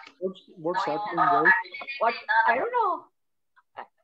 I think there are a lot of, I don't know what has happened, but can you hear me now? Yes, I heard you. And you got my question now? Yes, perfect. Yeah, I think it was somebody on the mobile phone, and I think it was full volume, so it was just repeating that. Yeah. I think that is not infection, Suchitra. That is like just excoriation you see. That's it's very, very common in diabetic patients.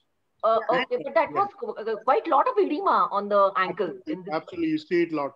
It can extend almost up to the knee in some cases. Yeah, true. But that's what I said, that in such patients, actually, they say that it's better to avoid ankle block.